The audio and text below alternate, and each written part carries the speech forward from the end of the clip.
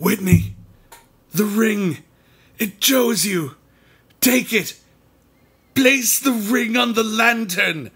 Place the ring. Speak the oath. Great honor. Responsibility. Etc. So on. Okay, you clearly need some help. I'll just take you to the... What does he say? The nearest doctor that treats purple aliens. Lantern! Okay. We'll take you to the camping store and we'll get you a lantern. Is that what you need? Do you need a lantern? I have a flashlight on my keychain. Will that do? Yes, please. Here you go. Ooh. I can distract my cat with this.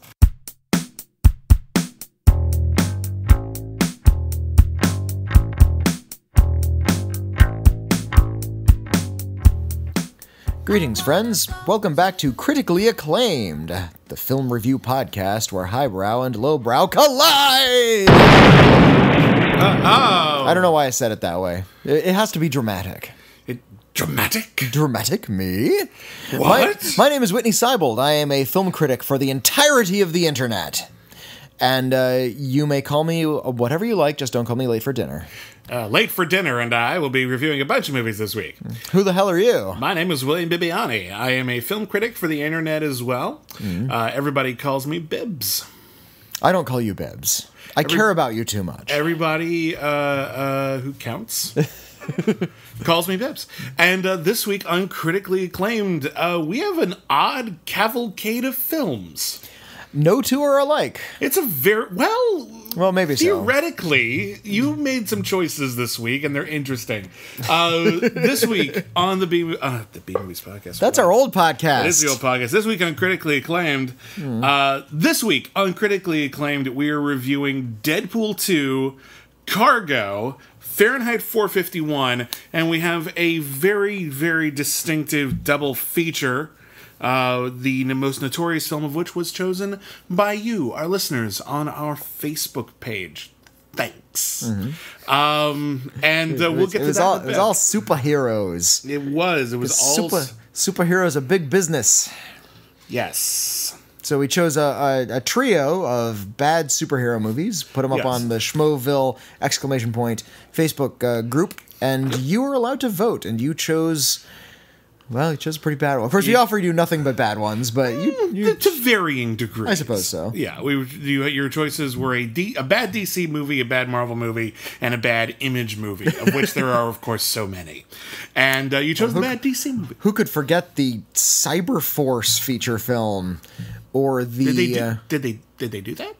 No, I'm just trying to think of other Image titles. Oh, yeah. You could forget the Youngblood feature film, or the Wild CATS. Or was it WILD Cats, or was it Wild CATS? It was Wild CATS. Okay, the Wildcats feature film. And who could forget the Rex Reed's classic review of Pit? It's the Pits, he said. I remembered Pit. One of the big features. I remember there were 5 issues spread out over the course of 15 years. Yeah, that was the great thing about Image Comics. They said, "Hey, artists, you can make up your own characters and write the comics." Oh, so it'll be really badly written then? Yeah. That's not. It'll be really well. Sam Keith's The Max is one of the best things ever, but I think Savage Dragon had some really good fun stories. I didn't read Savage Dragon, but they let them sort of set their own schedule as well. So months would elapse in between issues, and you never knew when you were going to get a new one. You just knew you were gonna buy it for all those pretty images. Keep checking back, and one of the big features was the letters columns. Most comics had letters columns in the end. Fans could write in. Image Comics went way overboard. Sometimes half the comic would be just letters from fans. I had a letter published in an Image comic. Really? Yeah, in an issue of Freak Force, which was a spin-off of the Savage Dragon. It's like Freak Force number 8. Okay. And I remember, it ran 8 issues. And many. It was one. Yeah, that one lasted a bit, but I had a series of questions, and I'll always remember. There was a character in Freak Force called Super Patriot. And I remember Super Patriot. Like many superheroes in the 90s, one of the things he had on his outfit were lots of pouches. That was a Rob Liefeld thing. Yeah, just pouches galore, pouches everywhere. And we'll get back to Rob Liefeld when we talk about Deadpool. Oh yes, but I asked Eric Larson, what's he put in all those pouches? And Eric Larson said, Tums. Tums. It's all Tums. And I always remembered that. I always thought that was pretty fun. They were very game about asking stupid questions. And I remember in the Pit comic, somebody wrote it. Pit is like a Hulk-like being who is like the spiritual double of some little boy. I don't exactly remember what the premise was. He was like this. He protected a little boy. Yeah. And he was a big like, monster. It was like Gamera and like those kids that Gamera befriends, but Gamera's just the Hulk. Essentially just the Hulk. But he's like has red eyes and no nose. Somebody asked if Pit has no nose, how does he get mucus out of his body? That's because fair question. we need to know these things when we're in junior high school. I'm glad they didn't ask how does he smell, and then they could have just said awful. Awful, yeah. And the artist and writer of Pit wrote back, said, I don't know, maybe he just hawks a bunch of loogies. It's like, and you know what? Something was completed inside of me, and another part of me died the day I read that letter. We'll talk about these were my formative comic reading years were dominated by thoughts of Image comic. We'll talk about mucus and parts of us dying when we get to Green Lantern later in the episode. In the meantime, let's talk about a new release movie. It's a huge opening weekend. It's not like Avengers Infinity War numbers, but very few movies ever get that. It beat it at the box office. It did very well. Yeah. Let's talk about Deadpool 2, the sequel to What's Eating Gilbert Grape.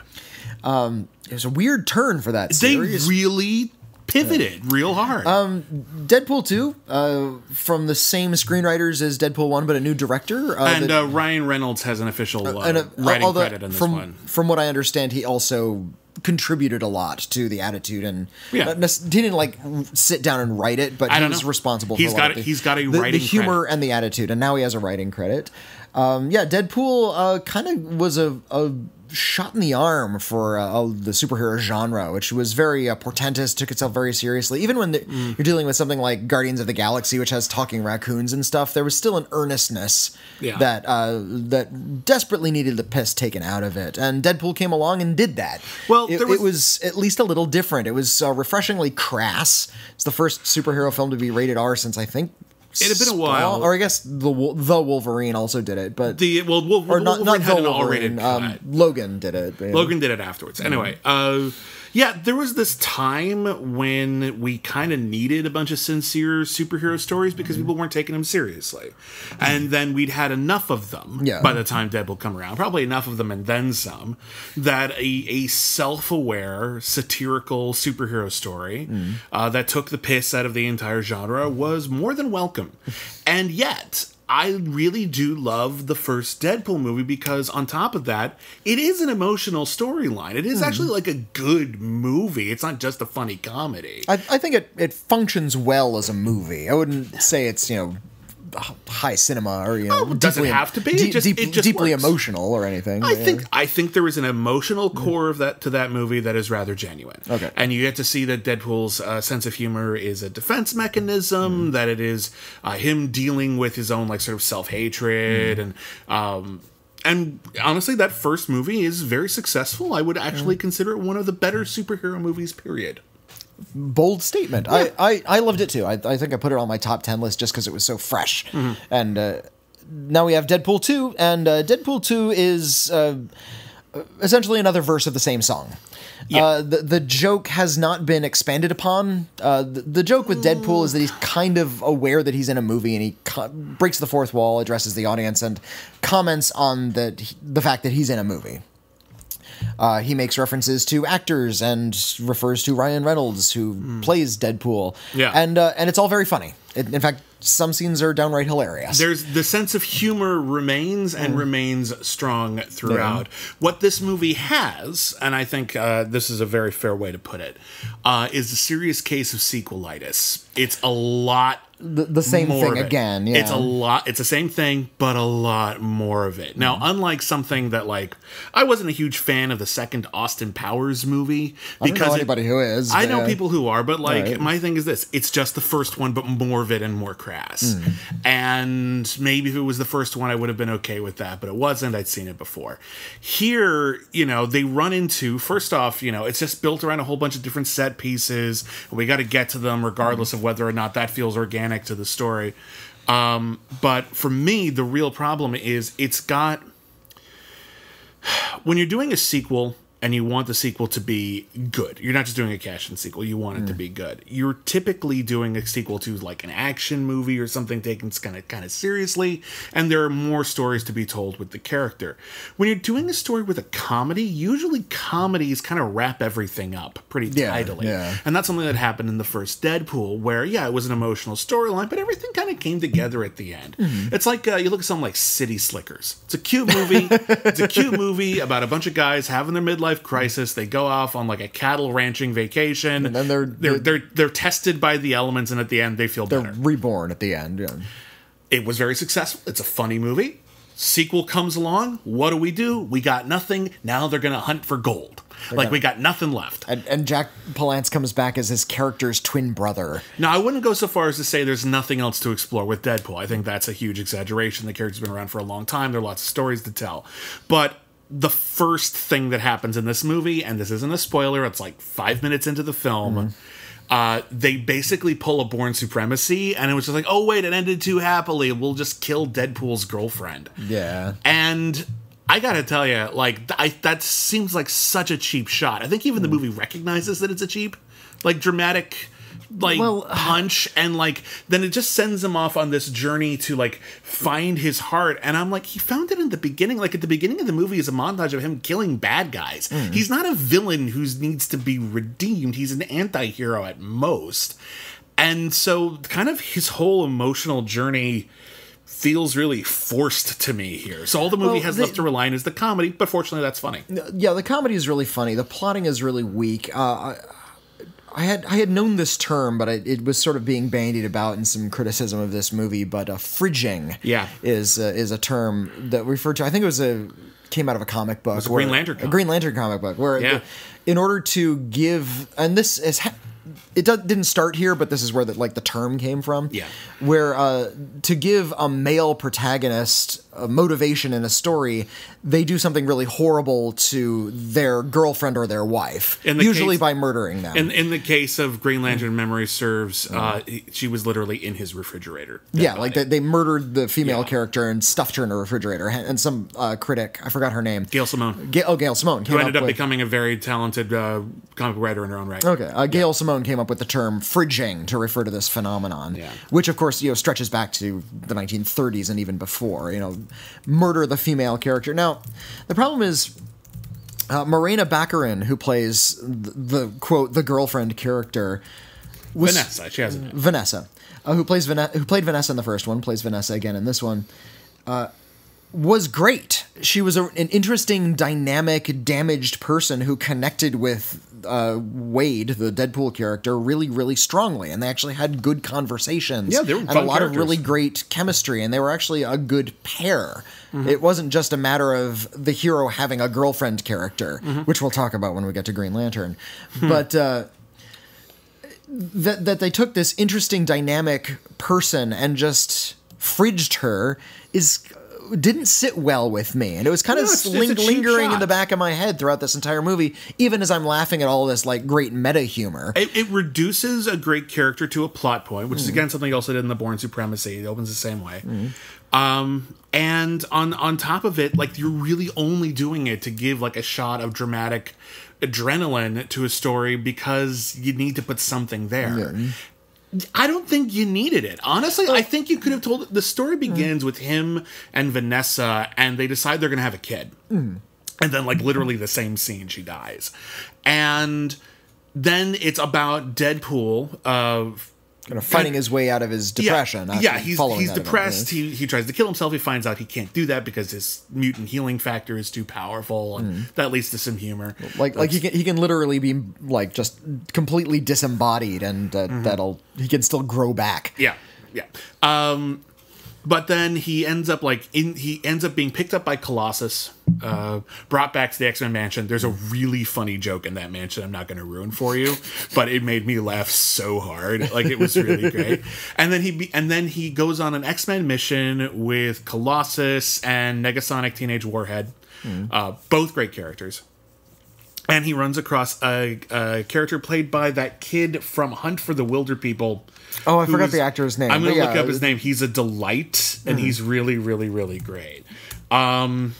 But he runs across a kid who was living at a sort of school for orphaned mutants, and it turns out that it's really abusive and horrifying. And then on top of that, he runs into Cable, played by Josh Brolin, who has come back in time to basically do the plot of Looper. And he's going to have to kill that kid in order to save the future, specifically his family. And wouldn't you know it, has the same backstory. His family, his like wife died, and blah, blah, blah, blah. Where's the kid? I'm looking at the name. Julian Dennison. That's Julian Dennison. I like that actor a lot. He's fun. He's really funny. He's funny. Yeah. He's great. If you haven't seen Hunt for the Wilder people listening to this podcast, if you haven't seen Hunt for the Wilder People, it's the movie Taika Waititi directed after What We Do in the Shadows, but before Thor Ragnarok, and it is great. Sam Neill is in that. It's a really great movie that not enough people saw. But look, my thing is this: it's about him sort of learning to emotionally attach himself again and protect this kid. You already have a story about him potentially becoming a father, having a lot of anxiety about like his father was apparently crap, something I'd never really get into.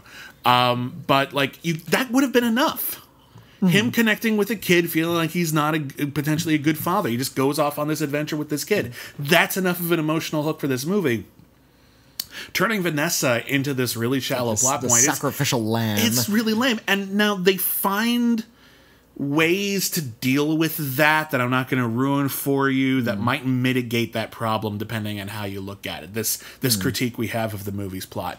However, the whole movie basically relies on it, and it's frustrating just because, again, it's not good plotting. I'm sorry, it's just really Here's the thing. They could have easily... I mean, this is a meta humor kind of movie. They're constantly addressing how this movie is functioning as they go forward. And the whole credit sequence is about the plot point we're talking about. Yeah. And which, again, is a repeated joke, which is frustrating. But... one of my favorite gags in the movie is this cute little quick visual gag where they're talking about going into the film's climax and talking their plan. And this is what we do when we break into this and we beat up that guy and we steal that thing and we can get to this thing and we can complete our mission. And he's pointing to like the big strategy board where he's drawn out his entire strategy and he circles at the bottom. And if we're successful, we don't need a third act. So, just saying this is not going to work because we're going to have a third act in this movie. Otherwise, the movie would just end. Yeah. Wouldn't it be great if it just ended? It's like 70 minutes long. Yeah. But with a character like Deadpool, you don't necessarily need that emotional hook. You need something, but it doesn't need to be that severe. You can just comment on the fact that this is a sequel. We don't need to do any of this, and we can just play with the fact that this movie doesn't necessarily need a net. You can just play with a completely unraveled collection of plot threads, or make a joke out of it. I think that would be hilarious. I think you need to have some heart to it, some sort of genuineness to this, and that doesn't even need to be that direct. Like, you could have even done like Deadpool is a merry mischief maker. Maybe he's got a little subplot about kids or whatever, blah. And then Cable is the heart of the story. He's the serious one. He's a straight man. Yeah. He plays off of, like... Josh Brolin's really funny. Like, if you ever saw Men in Black 3, which you like more than I do, I think it's okay. He is a brilliant straight man in that movie. He's really great as a young Tommy Lee Jones. He out Tommy Lee Jones' Tommy Lee Jones. Which is no easy feat. Okay, but you know what? Let's that really is kind of the downfall of the movie, but let's talk about the things we liked, because there's a lot of really good things in this movie. the Deadpool assembles a team in this movie, and there are so many brilliant jokes that come out of that. Every single joke involving the Vanisher is a 10 out of 10. Like, every single time they mentioned it, referenced it, every single way that they played it, is he in the room, is he not? Every single time fucking killed me. Assembling the team was very, very Mystery Men to me. Like, there's that scene in Mystery Men where they audition like the Waffler and Pencilhead. Pencilhead is played by Doug Jones, by the way. Oh, yes. It wasn't like there was like a Dane Cook was in there. Was Dane Cook the Waffler? Dane Cook was the Waffler. Yeah. Who was the Waffler and also Waffle Man. Like, he couldn't decide on what his name was. Got it. All of that was really Mystery Men, and it all the assembling of the team and them charging into action, this really fantastic skydiving sequence, is one of the best things in a superhero movie. Such a well thought out sequence. Like, everything in it really comes together perfectly. There's a character, Domino, whose superpower is that she's lucky. Yeah, and they joke about how that's not cinematic. Openly complains that's not very cinematic, is it? And it turns out it's crazy cinematic. It's really, really great. Zazie Beetz. I hope I'm pronouncing that right. Zazie Beetz. I think it's Zazie, but yeah. She's great, and I want her to have her own movie. Like, she's really, really, really fun. Like, I really dig her a lot. I was a little miffed that, this first Deadpool came out, and it was the first one that was really kind of self-aware about superhero tropes in since the late 90s. Yeah, we had Mystery Men, we had the specials, but that's been a while. And then it was all earnestness. Both of those are great superhero comedies. Absolutely they are. Yeah. Mystery Men is, I talk about it every day, and I need to shut up about it. You and I are like the biggest fans of that movie, like period. But I think the specials is really underrated too. But then they start talking about doing Deadpool 2. And first of all, I'm a little disheartened that they didn't call it like Deadpool : Deadpooler, How did they not have a joke in that title? Like, it's absurd. Like Electric Boogaloo is a cliche. However, there's a moratorium on Electric Boogaloo. However, the government put the kibosh on that one. If any movie could have gotten away with an Electric Boogaloo, it's Deadpool. Now, I know Electric Boogaloo isn't owned by Fox. What the fuck is Universal, or whatever studio it has, doing with Breakin' 2 that they really want Electric Boogaloo that bad? They let a documentary be called Electric Boogaloo. Who gives a shit? I have been maintaining for a while that I agree. The moratorium on calling every sequel Electric Boogaloo. It's been done to death. I think we need to replace it with The Deadly Art of Illusion. Or The Desolation of Smaug. I think both of those are okay. Deadpool, The Desolation of Smaug is a great title. I think they just could have called it Deadpool : Deadpool 2. That would have been a great title. There was just that meta quality, and that's why I like it so much. Was heart. I don't care. I like the meta quality. I like the deconstruction of it. And when they started talking about Deadpool 2, the conversations was, ooh, Domino is in it and Cable is in it. It's like, no, that's the old conversation. That's what we have about like Infinity War and all those Avengers movies. Who's going to play what character? That's what you get excited about those other movies. This is something that's trying to take the piss out of that, and that they're just sort of bringing in these familiar characters and doing the usual stuff with them was also a little bit of a letdown. That being said, I do want to say, there is one character, and I'm not going to tell you about it because I don't think it's in much of the publicity. There's one character that has already been introduced in the X-Men universe that comes back. Yeah. And is fixed. Like, works again. Like, it actually is the better version. It is what they did with Deadpool. I mean, Deadpool did appear. Ryan Reynolds played that same character in X-Men Origins Wolverine. A film I don't mind, and I know a lot of people hate. It's, you know what? I watched it again not too long ago. It like plays as like kind of like a movie. Like, it has like pacing, and there are things that I like about characters. There's so many things about it that are just stupid and wrong and make no sense, and it's frustrating.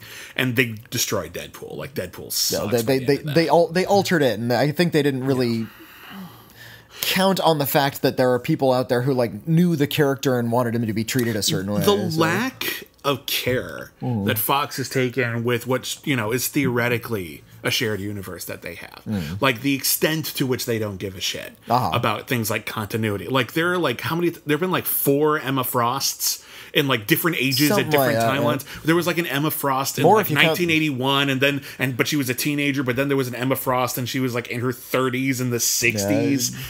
Make up your goddamn mind. Same with the Cyclops. Like, he's in high school in 1980 80, but then he's like only 5 years older, like in the like 30 years later. Yeah. Here's the thing. I know that like Wolverine changed the timeline in Days of Future Past, but here's what I don't understand. How does Wolverine changing the timeline in the 70s make Angel born 20 years earlier? I don't get that at all. Like, there's they do not give a shit. And sometimes I don't mind if it works, but sometimes it's really distracting and dumb. The lack of continuity is something I kind of admire, that they are really just sort of playing as they go, rather than putting too much careful thought into it makes it boring to me. But my point is that sometimes I don't think they know what they have, and they'll take a character who's really cool and they'll make them super lame. So you think they made a cool character cool again? Yeah. After they had made him lame previously. I think they did, and I admire that. All right. Yeah, listen, we have and we're not saying what the character is because it's a big reveal. It's a thing. Like, here's what I'm going to say about Deadpool 2. We have critiques, and I think they're legit critiques. That said, we both said at the beginning, it's fun. Oh, it's really it's really hilarious. Good time watching it. There are 2 post-credit stingers that are my favorite thing. They're really funny. There's some really funny post-credit stingers. My real hope was that the whole movie would be stuff like that, but you know, no. Listen, it's a treat, but it's just one of those sequels that's just kind of too big for its britches. And honestly, it feels to me, because Deadpool had been like in development for a really long time, and it almost didn't get made. They had a lot of time to work on the first Deadpool and get the story right. This feels a little haphazard and chaotic. Like, they had a bunch of good ideas, but they didn't really mold them into something that really hit the way it needed to hit all the time. But when it works really, really, really, really well. And yeah, I'm nitpicking, but yeah, I really did enjoy the movie. I had a really great time. It's fun. I recommend it. But like, yeah, it didn't blow me away. Okay, the next film we're going to be reviewing is, we didn't actually say what we're going to be reviewing. We're reviewing Deadpool 2. No, we said Cargo and Fahrenheit and 451. We said. Okay, didn't remember. Let's talk about the new Netflix release, Cargo. What is Cargo? Cargo is an Australian zombie film, although I did no reading on this beforehand. I wanted to go in completely cold. So I didn't know it was a zombie film at first. So there's Martin Freeman is floating down a river on a boat with his wife and his child, who is like less than a year old. He has a baby. Yeah. And we know something really horrible has happened to the world, and we know that you can be infected by something. And when they're hunting for supplies, people look at them suspiciously and cock guns in their presence. Everybody's the world is over. Civilization, as we know it is the post-apocalypse, and he looks for some supplies on a yacht. He gets some supplies, which is great because they're running really low on food. The wife goes out to look for some supplies, and she is bitten by a thing, and we realize that she has about 48 hours before she is infected. Before she succumbs to this infection. Yeah. And it incubates for 48 hours. Yeah. So we get to see sort of the tragedy of that time passing. It happens. They can't do anything to stop it. And when it happens, like, this big, like, crusty scab-like pustules form on her face. It's really gross. It's really gross. It's very distinctive. Yeah. You've seen a lot of zombie movies. I haven't seen that. It's like orange glop just pours out of her face and crusts over immediately. And she goes nuts, bites him, and now he has 48 hours. This is kind of the premise of the movie. He has 48 hours to find a home for his child before he too succumbs to the zombie virus. I'm gonna throw it out there. There's a lot of zombie movies out there. It's hard to come up with a good idea for a new zombie movie. It's true. This is a good idea. It's a good idea. It's a really suspenseful setup. I really like the premise. It's novel for a genre that has pretty much explored almost anything that had been done. You'd think, but apparently not. Every once in a while, someone comes up with a new one.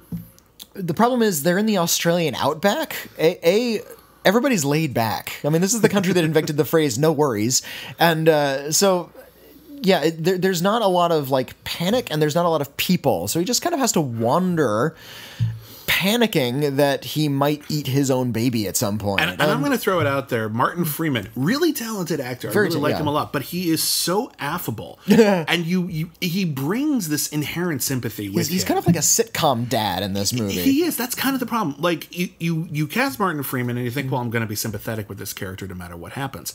But I don't know how much of it is the acting or the directing or just the editing, but like, after this horrible thing happens, and he is a ticking clock, he has a countdown on his wrist, and it's all about finding his baby, like a place to live and hopefully a future.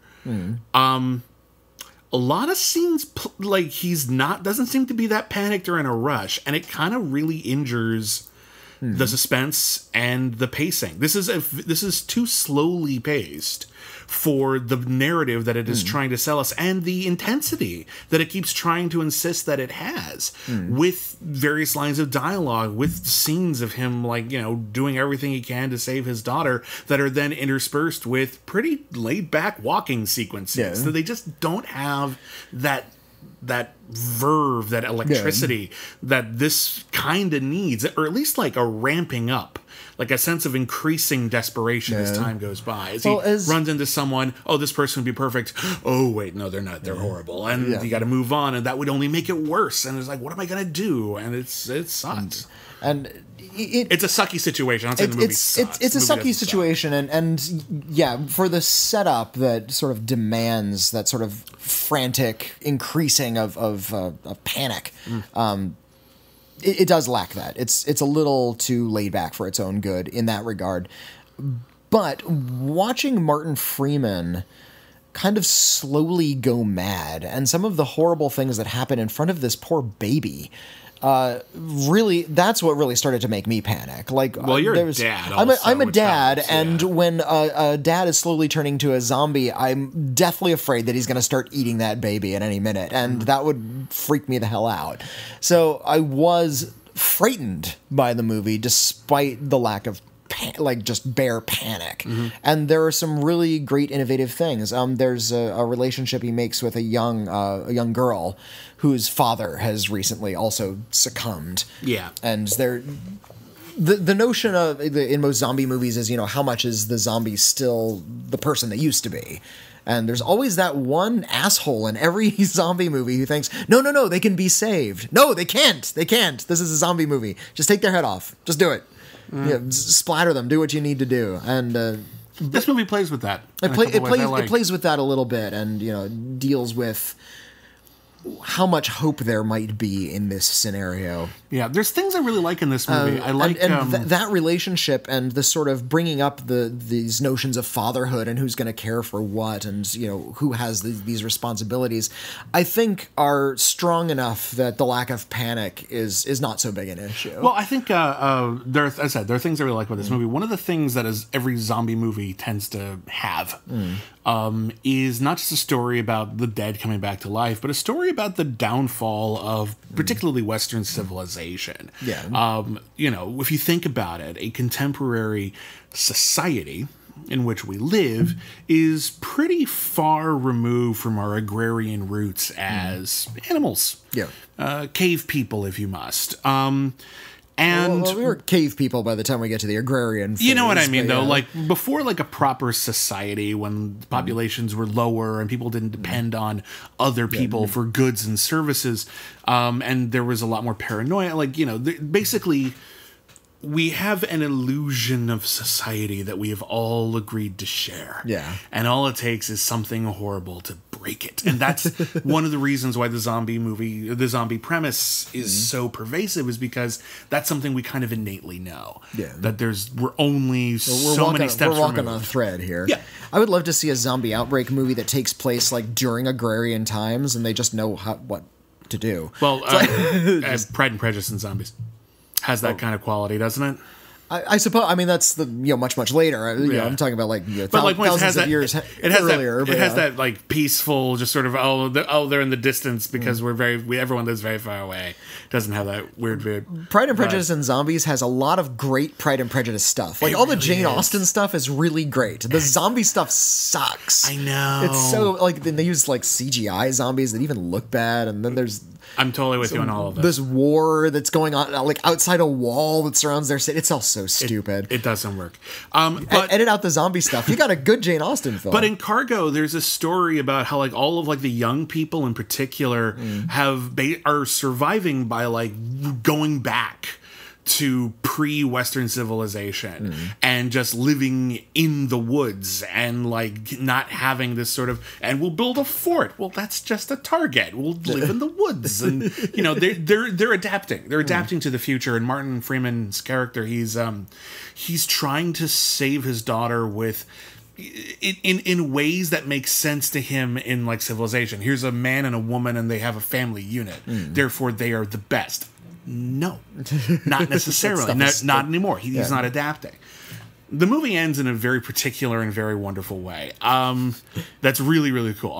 But here's using zombies in an innovative fashion. But here's what I'm going to say: Cargo is actually an adaptation of a short film.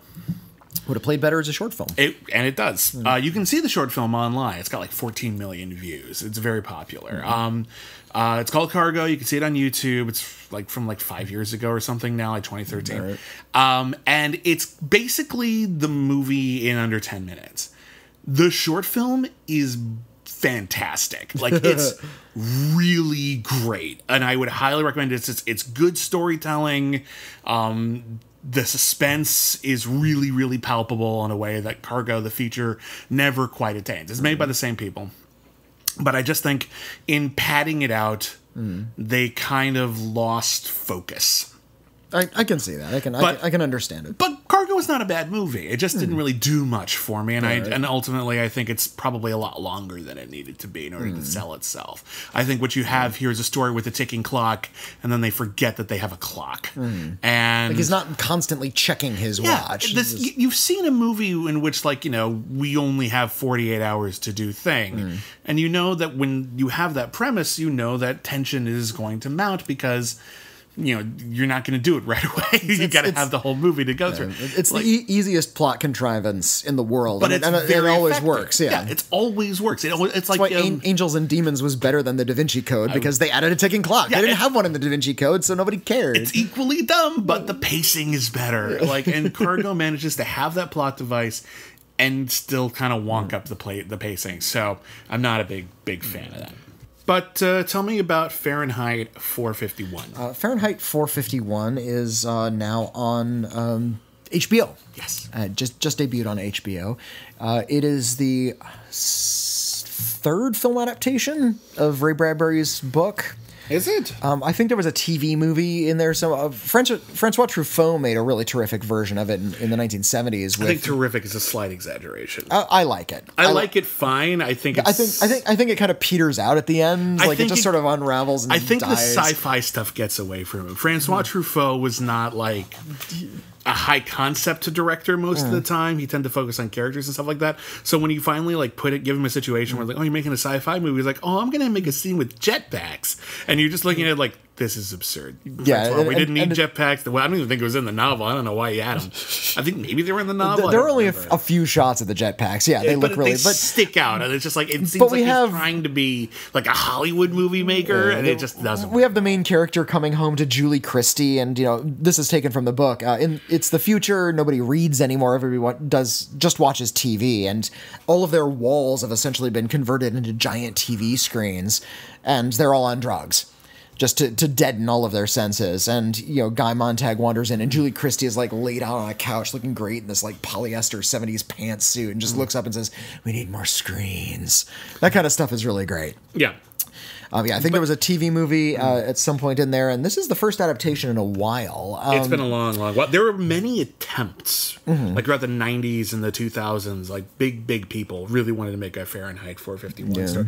And the story of Fahrenheit 451 is that in this dystopian future where people are placated by brainless entertainment, there is a very important job working for the government. You're a fireman. You're a fireman. That doesn't mean you fight fires. It means you burn things that make people think, particularly books. Fahrenheit 451 is the temperature at which books burn.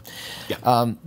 Ray Bradbury, what I think I like about Fahrenheit 451, the novel, over some of the other dystopian novels that it's usually compared to, like 1984, is that the government has not imposed this. This is just People are sort very of complicit in it. Yeah, it's just a result of what happened when people decided they wanted society to be easier and dumber. The pace had to be faster. There's a talk in the book, and this is ridiculous now, but how billboards had to get like bigger and longer because people wanted to drive faster. So you had to make big billboards like even larger so the advertising could constantly be in people's eyes. So there's billboards everywhere. Nobody reads books anymore. In fact, they're burnt. And Guy Montag, the main character, decides to stop taking his mood-deadening drugs and finds some books that are kind of interesting and falls in with this underground of novel-hoarding outlaws, essentially. It's great. It's one of the great dystopian novels. It's fantastic. Yeah, I highly recommend it. This is set... right now is a really, really important time to have Fahrenheit 451, and especially the way they tell it in this HBO movie. Because we live in this... things have only gotten faster since Ray Bradbury wrote it, and with each passing year, it becomes more and more relevant. People are more entertained. We have wall-sized television screens in many households, but we also make sure we have a TV screen on us at literally all times. At all times. We have to have a TV screen on us. And we're constantly looking at it. And...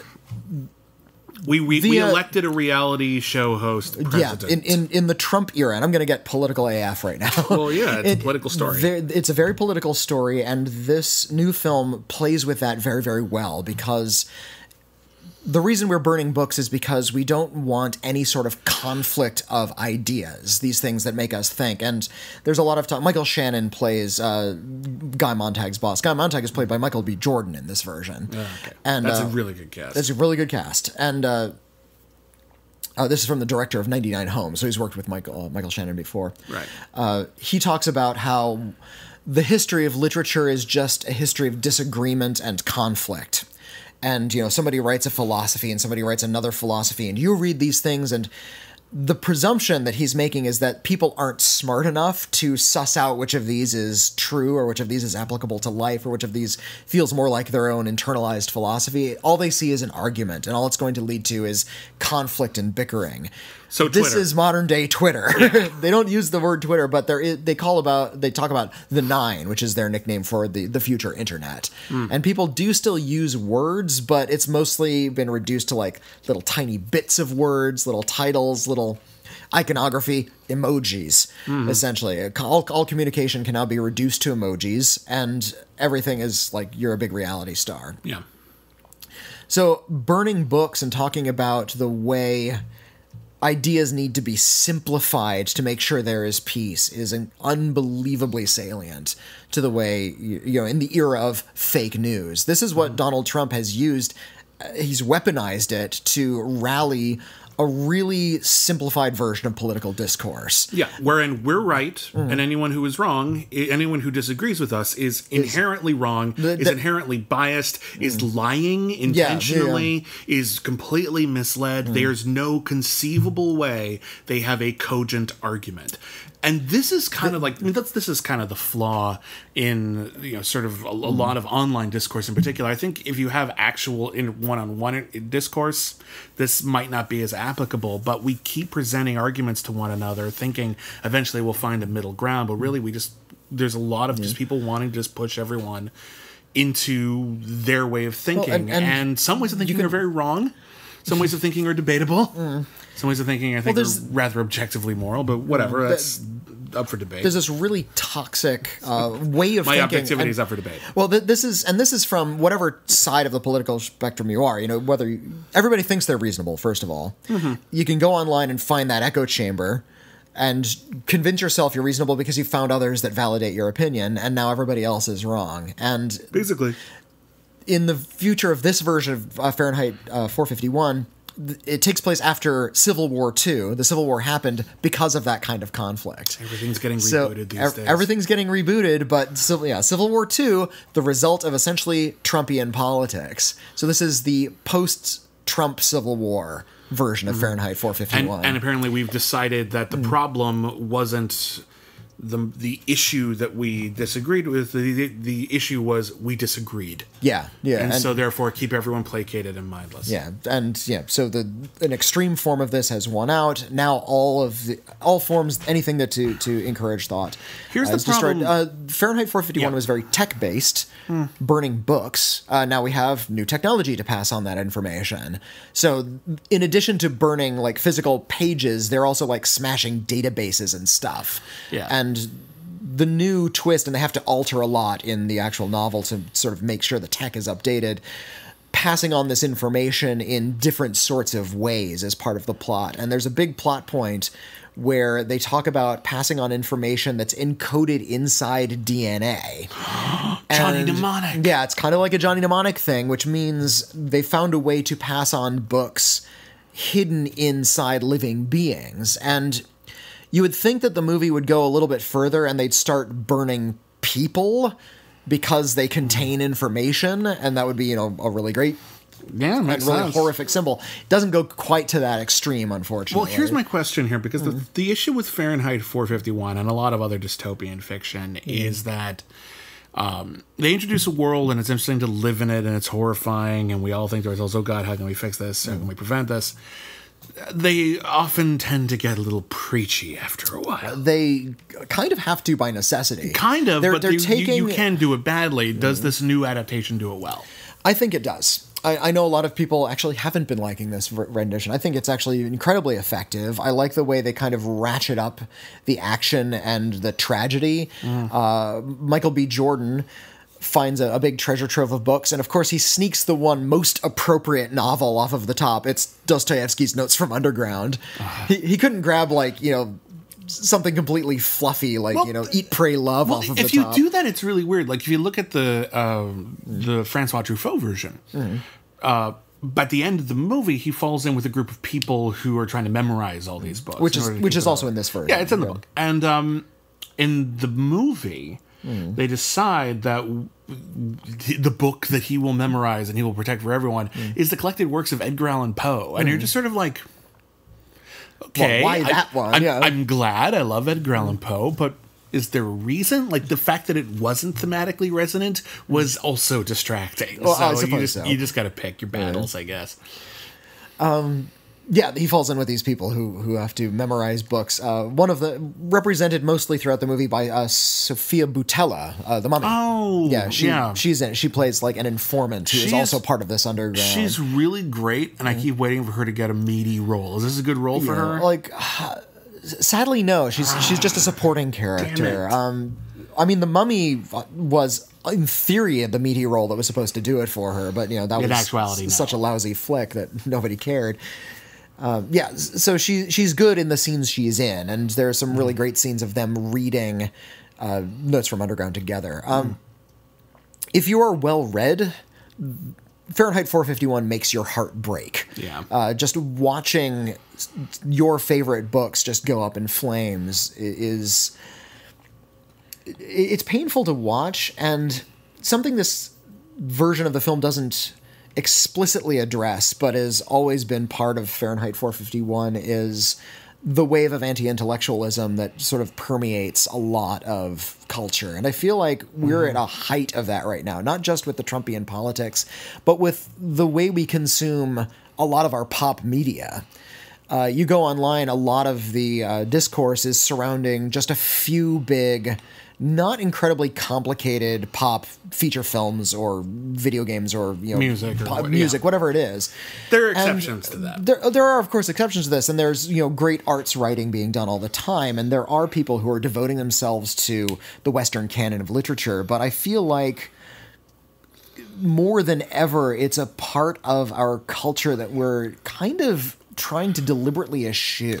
There's a movement toward a simple pleasure, and how the simple pleasure is being argued more and more as the superior one. Why can't you just turn off your brain and enjoy the movie? Or that if it can be enjoyed, it's just as legit as great art. No, that's not necessarily the case. Yeah. There's a couple of things with that. I think one, the education system in America started to skew towards test scores as opposed to actual comprehension of material, and As a result, a lot of people are taught in school how to take a test, not necessarily how to think for themselves. It's all standardized rather than actual teaching. Because schools are judged based on how they do on those tests. It's a bad system, and as a result of that and a lot of other things, reading comprehension, I think, is definitely down. I would say it's at risk. Let's say that. Down is accusatory. At risk is something we need to be concerned about. And I think the other issue is that the dominant media that people were absorbing shifted away from the written word, and there was a lot of there was this dead patch where a lot of people weren't being taught at a young age how to disseminate mixed media, how to disseminate the news or movies or television. And as a result, there's a lot of people who aren't you're taught in school, here's subtext in a novel.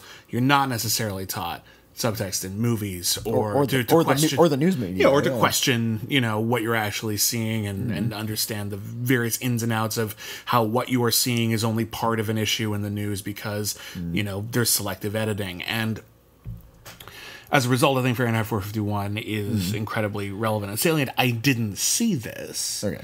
I will recommend my personal favorite adaptation of Fahrenheit 451, which is, of course, Kurt Wimmer's Equilibrium.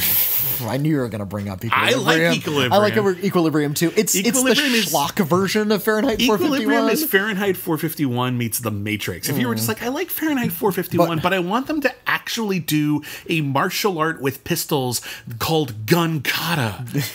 They made up a gun-based martial art for the movie. Yeah, and you want to see remember all those other movies? It caught on real well. Yeah, Christian Bale will gun kata you, and so will Taye Diggs.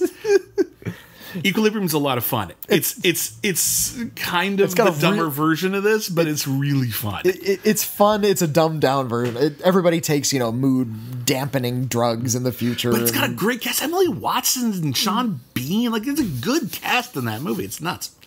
Is that the one where they fight with flaming swords, or am I thinking of Ultraviolet again? I think I'm thinking of Ultraviolet, which is the other Kurt Wimmer movie. Yeah. It's not a good movie. Ultraviolet sucks. Ultraviolet's really bad. I don't know why Ultraviolet is in my mind. It shouldn't be. It should be gone by now, but I still remember it. Been folded into the Resident Evil universe. Yeah. Just sort of this alternate dream that Alice had. Although here's something that's really curious about the crossed wires that are malfunctioning in my brain. Whenever I think of the movie Serenity, I only picture scenes from Ultraviolet. I don't know why those two films kind of no, not at all. But is that the scene where they hide the swords in their body in Serenity? No, that's Ultraviolet. But the other sword fight, that's also Ultraviolet. I remember nothing about the movie Serenity. It's just Ultraviolet. Ultraviolet somehow laid on top of it and just completely smothered it. It's really weird. I can't explain it. I don't know why. Let's run through the week's new releases that we saw. I didn't get to see Book Club. I really wanted to. I'm sorry. I know you were excited. I wanted to see Book Club too. All right, so let's run down. The critically acclaimed scale goes from C-, which is the worst grade a movie can get, to C+, which is the best grade a movie can get, and then right in the middle is a C. C is C is fine, fair. All right, Deadpool 2. Deadpool 2, a high C. Doesn't there are a few moments that really kind of pushed it into C+ territory, but ultimately it's passable more than it is great. I would not say it's great. However, I would say it's so funny. It's hilarious. I'm willing to forgive a lot of its narrative flaws, and so I'll say it's a low C+. Okay. I recommend it. Yeah, me too. But it's got actual problems that we need to talk about. Cargo? Cargo is a C. Yeah, right in the middle. Yeah, it's never insufferable, but it doesn't elate me. Yeah, it's a good story with pacing problems. That's all it boils down to, and it just boils down to a C. And then Fahrenheit 451. I give it a C+. Okay. I know I'm in the minority on that one, are. but I think it's a really terrific film. I think it's important that people understand this story, and for God's sake, read the Western canon. There's a reason they're in the Western canon. Those are the best books ever written. And you know what else is in the Western canon? Green Lantern. Green Lantern is most certainly in the Western canon. Okay, so Schmoville, Schmo fans, Schmoes, and listeners of the critically acclaimed, if you choose not to take any of those labels, you had the option. You had the option to force us to review Spawn, Howard the Duck, and Green Lantern, and you chose Green Lantern. Interesting choice. Why? Well, it's a Ryan Reynolds movie. Let's be honest here. It's a Ryan Reynolds movie. It kind of writes and itself. I think more people saw this one than saw the other two. It made money. Like, it wasn't like a total bomb. It just wasn't what the studio needed it to be. And it wasn't what... Like, it's one of those films that...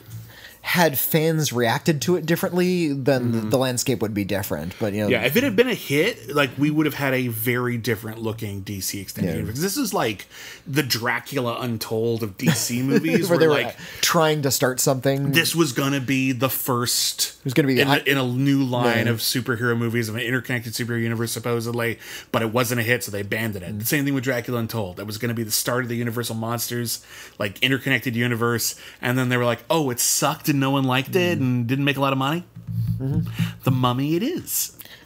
And I'll say this, Dracula Untold, far worse than The Mummy. The Mummy has stuff in it, at least stuff in it that I like. The Mummy was salvageable. Yeah. Like, if they had continued after The Mummy, I would have said, like, okay, I'm not going to write off the entire quote-unquote dark universe yet. Dracula Untold is pretty fucking Dracula bad. Untold, it's nearly really bad unwatchable. movie. It's just stupid. It's a really film. bad motion picture. And I got to watch them film it.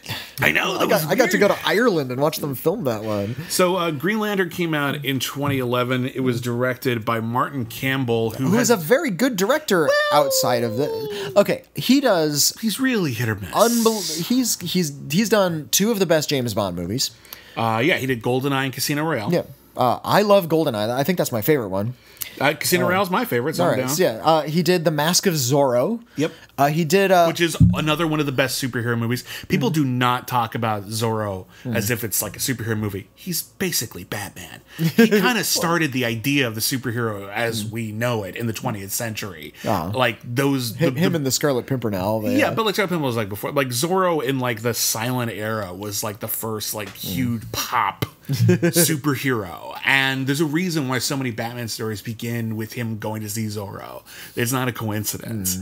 Mask of Zorro, hands down, one of the best quote-unquote superhero movies.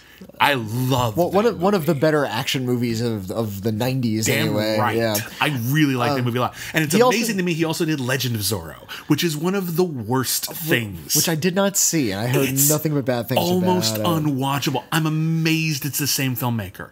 I'm amazed. It doesn't make any sense. That would be like if you found out that like... God, I'm trying to think what that would be like if you found out that Steven Spielberg directed Jaws: The Revenge. You'd be like, what? How did he do that? But you're right. I think he also did that film Vertical Limit, which I thought was decent enough. He did No Escape, which I think is a fun little B sci-fi picture. But so they brought him in to do Green Lantern. So here's this guy. He's had hit blockbustery franchise movies before. And I think the big problem is his wheelhouse was relatively grounded. You know, Zorro is a guy in a mask who fights people with a sword. No Escape is about people stranded on an island. Vertical Limit is about mountain climbers. Green Lantern is one of the high fantasy. Yeah. It's not just high fantasy, because high fantasy can be relatively straightforward. When I say here's a knight and he's going off to fight a dragon. Maybe when here's a space wizard with a laser sword. Green Lantern is so particular. It's so very specific and very strange, and that you need someone bug nuts who gets batshit crazy as well. You need someone who understands not just the material, but how to make this very weird thing seem relatable and human. And they never crack it in this movie. Not bug nuts. I've seen this movie twice, and I've looked at Green Lantern wiki pages and all the rest, and I have so much trouble just wrapping my head around the myth behind Green Lantern. Okay, now, what's your problem? Well, it's just such a strange idea. Now, Green Lantern originated as something different. It wasn't. Okay. He wasn't like a supernatural space cop with magic powers. He was like more like a haunted figure. Okay, Like he'd stalk through. I'm gonna, just for the sake of clarity, rather than hearing you muddle through this, I'm just gonna give everyone the quick rundown. Right. Green Lantern was created more or less contemporaneously with. Is that the right word? Contemporaneously? At the same time. Yeah, around the same era as Superman, Wonder Woman, and Batman, but the original version of Green Lantern was more supernatural based, and It was more ghostly. yeah, and in the 1950s, DC decided to reboot their superhero line. And they decided to do new versions of many of their characters. Batman, Superman, and Wonder Woman would remain the same, but the Flash would be a new guy. And the Flash actually ended up getting super speed powers and then naming himself after his favorite comic book character, the Flash. Aha. And then that was a huge. That's when they give him the red spandex suit. Yeah. And that was a huge hit, and that sparked what we call the Silver Age of comics. They decided to do that with some of their other characters, and decided to do it with Green Lantern. And they decided to give Green Lantern an overhaul, a sci-fi overhaul this time. So now, and I don't know the story of how they came up with this. Well, I said high fantasy. I'm guessing they might have been very high when they were coming up with it. Basically, the Green Lantern is a space cop. Okay. The idea is that there is an intergalactic space force, and in order to protect the galaxy from various space criminals, tyrannical despots, all-powerful supernatural sci-fi beings, they need a really, really powerful weapon. So they have a ring, and that ring turns whatever they think into a reality, into a physical form. That is green. It's green, and the idea is that it's run, because it's all in your mind, it's run on your willpower. It's got to run on some sort of mental force.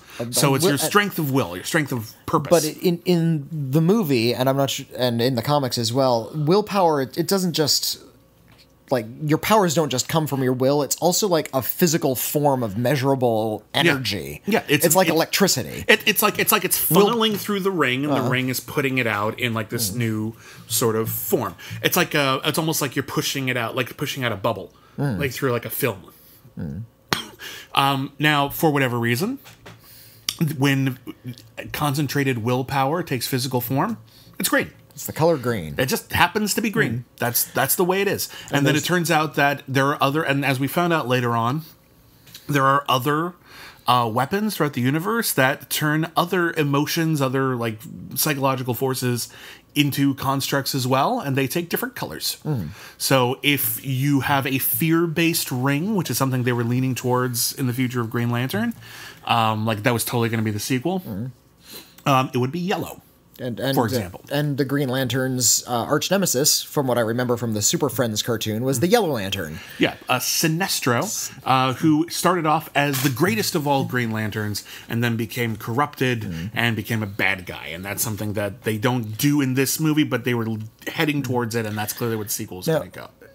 The cartoons taught me that the Green Lantern was, like, his one weakness was anything that was the color yellow. Like, if he touched something that was yellow, he wouldn't have the same powers. Yeah. That's really silly. It's very silly, and it comes from this era of comics in which kind of characters needed clearly defined weaknesses considering how powerful they were. Yeah. Green Lantern has basically godlike powers with that ring. If you think about it, there's very little he can't do. So they have to come up with something pretty straightforward for him to be weak against.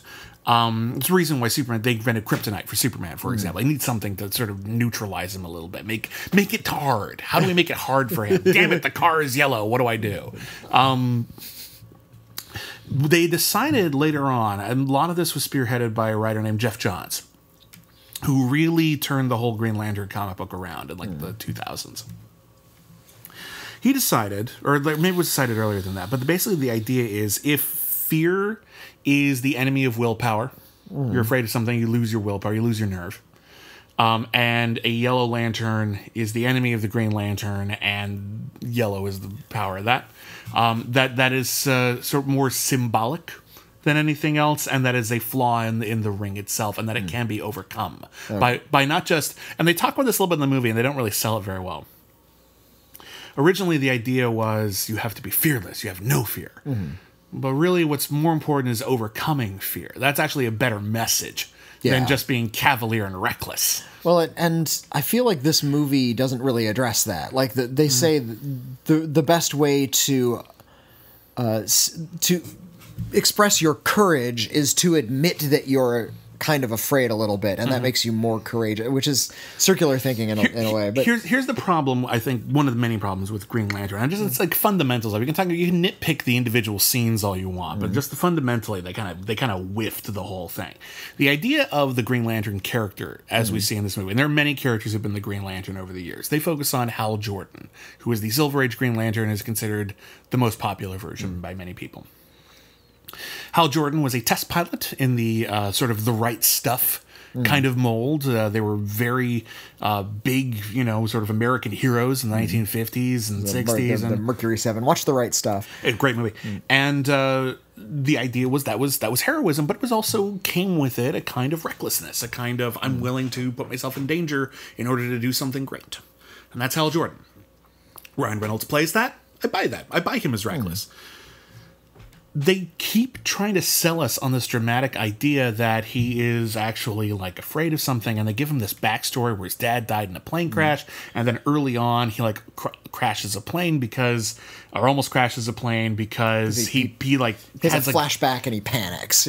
They never say what he's afraid of, and frankly, it's hard to interpret. What is he afraid of? Like, what is his shtick? He's afraid it just seems like they gave him a random backstory. He's afraid of dying in a plane crash like his dad. But he doesn't seem to be. No. It's not. Nothing actually. It doesn't track. There's nothing like. There's no like emotional.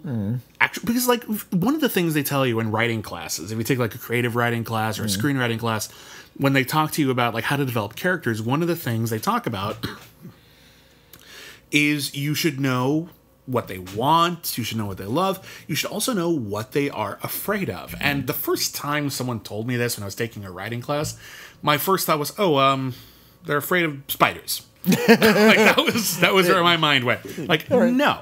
They're afraid of failure or not living up to their parents or going to hell. Like there's some like motivational or spiders.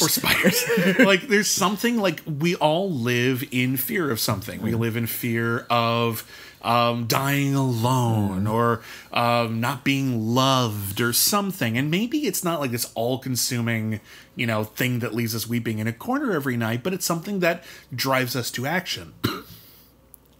There's no clarity about what Hal Jordan's afraid of, and that's the point of the movie, is him overcoming his fear. So, the premise of the movie is one of these space cops crash lands on Earth after doing battle with an evil yellow space cloud called Parallax. Yeah. Parallax is now drifting towards Earth. Big green rise of the Silver Surfer space cloud. Yeah, and it's Clancy Brown's CGI face in the middle of it. Crash lands on Earth right in front of Hal Jordan, and it's wearing a magic ring, and the magic ring knows like who the next space cop is, like the closest brave hero that needs to attach itself to. The idea is every sector of the galaxy has a Green Lantern assigned to it, and when one dies, the ring seeks out the closest viable candidate. And the ring like flies off a finger and just like flies onto somebody else's finger. Yeah. And it gives you the Green Lantern powers. And Hal Jordan is not necessarily the only viable candidate, but he is the closest. He's the closest one. And so he gets a little bit of an expo dump from this dying purple alien.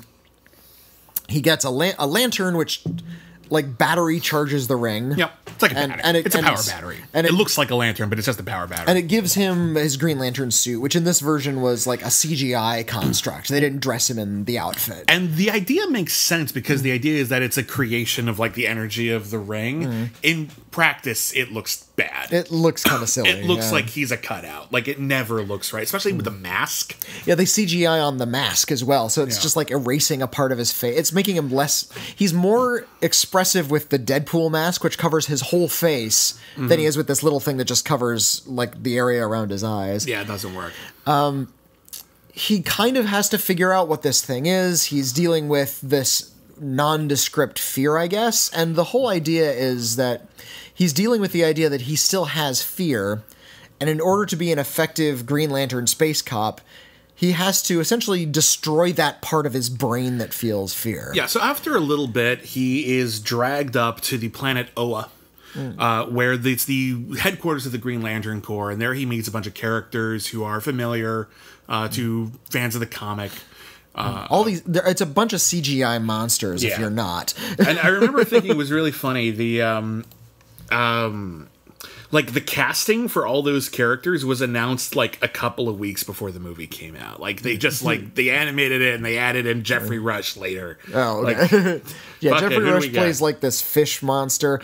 Yeah. Now, this is such a complicated mythology. You had to take me through years of comics just to lay down the groundwork for this. And if you're familiar with the comics, it's going to be familiar to you. And the way they throw all this information at you is going to be really natural if you're already a fan. If you're not, which I wasn't, it's going to seem like laying on your floor and just having a dump truck of insanity poured on your face. Because this is weird shit. Yeah, this is like, like the opening title scrawl of... Because I think a lot of people who watched it were familiar, or at least passingly familiar with Green Lantern. It was, for fan persons. And yet... a successful superhero movie will be accessible to people who don't read the comics because, let's be honest here, compared to movies, comics don't sell as well. There's going to be a lot of people who watch it who will only be familiar with it from the movie, at least at first. So it needs to be accessible to new people.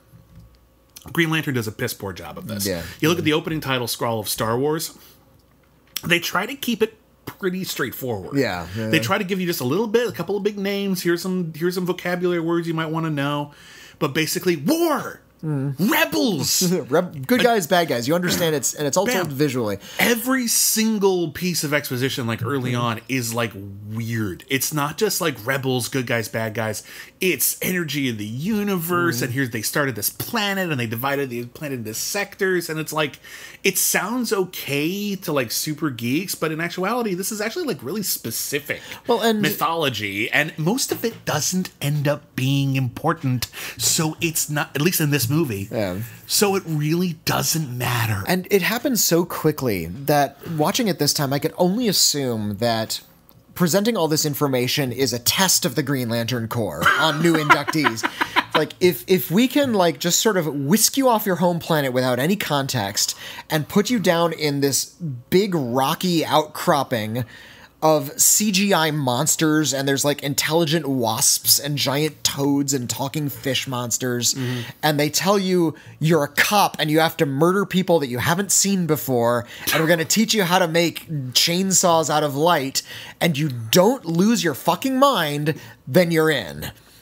Like if your will is strong enough to understand all that nonsense. I would be highly suspicious of anyone who took to that too easily, actually. I think that's the test. It's like, you accept this? Sure. Ooh, you can create guns out of nowhere. Now go kill those guys. Okay, I'm in. Wait a second. You make it sound like Green Lantern murders a lot of people He here. doesn't. But it is the implication here. He is being basically drafted into an army randomly. Yeah. And that's a lot. Now, he is a pilot, but he's a test pilot. He's not a soldier. He's not asked to kill anybody. Even like they see like an aerial dogfight where he's fighting against these drones, and it shows you how good a pilot he is, and at the beginning of the movie, and even that's just sort of, it's just video gaming basically, and like a really great rig. They're not telling him you have to do this, because we are peaceful enforcers. No, these are like violent people, and he has like training seminars where he's just beaten into the ground by a giant monster. And I gotta tell you something. I know, like he's got like a new weapon, and they want to train him, and you want to treat this as sort of like a military unit.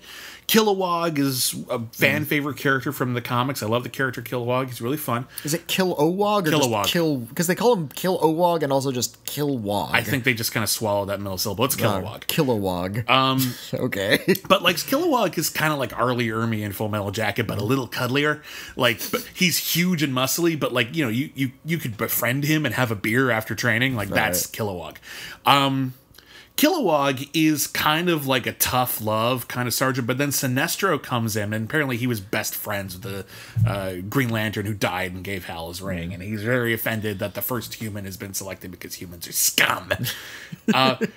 Every single thing he's doing to train Hal Jordan. I know he's the bad guy, but even so, it doesn't seem like this is like a new thing. He's not a bad guy yet. He's not a bad guy yet, but he's like on the road. You can tell he's, because he's not old. Because he looks like the devil. He's got like big demonic and he's played by eyebrows. Mark Strong. He's played by Mark Strong. So you know he's fucked. So I like Mark Strong a lot, actually, but like he's just always plays the bad guy. And so like all of this, even a lot of the stuff Kilowog does, it's actually like hurting him. Well, here's the deal. The whole point is willpower, right? When you look at boot camp, the American break down your will. Yeah, the whole point. You look at the opening of Full Metal Jacket. The point is Full Metal Jacket actually would have been a good double feature with this. The whole point is to break down your will and make you part of a unit. But the thing is, Green Lanterns don't actually work together most of the time. They're actually individuals, and they seek out people who are fearless. That is the defining characteristic. So in order to instill the fear of God into them with a dual instructor is entirely counterproductive and doesn't actually make sense with the construct of the movie. It doesn't work. Their whole thing, especially Sinestro, was basically just to make him feel like shit about himself. That's not conducive to willpower. No, that's bad. It's definitely not. Meanwhile, and you would think if the whole point is willpower, why do they have units at all? You'd think there'd be just a bunch of free agents. You need some order to that. Otherwise, they'd just be out doing whatever the fuck they wanted. That's not really. If they're righteous, then let them to their own devices. You don't need to have these meetings where the design is also really awful, especially all the space stuff where people are just on these darkened Honestly, rocks. it's really ugly. It's ugly looking. Like you want because we go to this other planet and we want it to be kind of like ooh. There's even have that moment where they like take him out of like his apartment or whatever they got him there, and it's like look upon this planet. And you got to realize, I think it's funny, like it's supposed to be this moment where Hal Jordan sees another planet. It's like, ooh. And yet, if you think about it, that's just like stepping out onto like Tomar Ray's balcony, like downtown. Like it's really not like that special to him. It's just like that would be like if I like showed you my balcony on my apartment. You'd Behold, be like, Earth. Yeah. Oh, look at those power lines. Like that's not really like. It's only impressive because he doesn't know what he's looking at.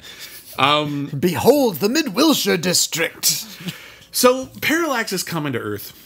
But that's not important. What's important is relationship stuff and Peter Sarsgaard having the mumps. Oh, well, okay, and this is another thing. So we have like an ancillary villain in the form of Peter Sarsgaard. I love Peter Sarsgaard. He's a terrific actor, and I think he's actually very good in this as well. He's doing what he needs to do.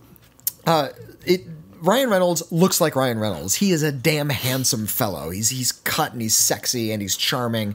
He is body, and they give him a counterbalance. Peter Sarsgaard is poking through the alien corpse and he gets infected with a little like chunk of yellow. Yeah. He doesn't find it on the street. He's a scientist and the American government. And Angela Bassett calls him in and says... Amanda Waller, same character Viola Davis plays in Suicide Squad. Oh, it's the same character? Yeah. Oh, okay. She's very important. She's very important in DC Comics. And then it turns out his dad, Peter Sarsgaard's dad, is Tim Robbins, and he's a senator, and he's also working with... the test pilot organization. Yeah, so it's all interconnected. It's all interconnected. But he's dissecting the alien corpse. He gets infected with this thing that allows him to start reading minds and withers his body. He actually becomes weaker and his head becomes large and he gets all puffy. And he looks like he has the mumps. And you would think that one has like a mind power and one has a body power, and that's sort of a good rival. You don't need the parallax cloud in this dynamic at all. You don't. Or you have the mind, and it's said that Hal Jordan doesn't think anything through. He's really hot-headed. He's not presented as being necessarily very intelligent. You would think that the two would have to complement each other and work together. And then Peter Sarsgaard and he have a big rivalry together, and he takes Blake Lively hostage. And Blake Lively plays... Carol Ferris, who is Green Lantern's ex-girlfriend, turned girlfriend again over the course of the movie. She works for / runs Ferris Aircraft. Yeah, and she too is also a hotshot pilot. Yeah, and I do like there's a moment where after he has to use his Green Lantern powers on Earth to save Tim Robbins from an accident caused by Hector Hammond, played by Peter Sarsgaard. He comes to... You remember all the names. I've read the comics. I know the names. Okay, so he goes to Carol... in his Green Lantern garb with his little mask. And he's disguising his voice all cool like the Flash on the TV show. And he's just like, hello, little lady, I'm the Green Lantern. And she like goes to him, You're Hal? You're Hal. Like, how did you recognize me? I've seen you naked. Yeah. You just got this little piece of green on your face. I know who you are. It's not complicated. It's really cute. It's a cute I moment. liked that. That was clever. The Blake Lively character has brought up something in my mind that addresses sexism in Hollywood in a kind of an important way. There's a lot of complaints that there aren't a lot of good, strong female characters. Most when we of these say strong, we mean well characterized. Well characterized. That is not to say just physically strong can kick ass. Mm-hmm. Strong as in complex, rich, well-written characters. You look back at a lot of these male-led superhero movies, those female roles are in there on paper. Yeah. And this, here's a female character who is just as good a pilot as he is, or comparably good pilot. She's in charge of a big corporation. She's more mature than he is. She's definitely more mature. She has all of the knowledge he needs. She's just written and cast really, really badly. I think there's more to it than that. First off, I think Blake Lively can be a really good actor, but regardless. And I can totally see why they cast her. I don't see any reason to think why she would have been bad at this. The issue isn't that the construct of her character is bad. The issue is, what are they going to have her do? Well, here's what they're going to have her do. She's too mature to date Hal Jordan, so she's going to fall in love with him again.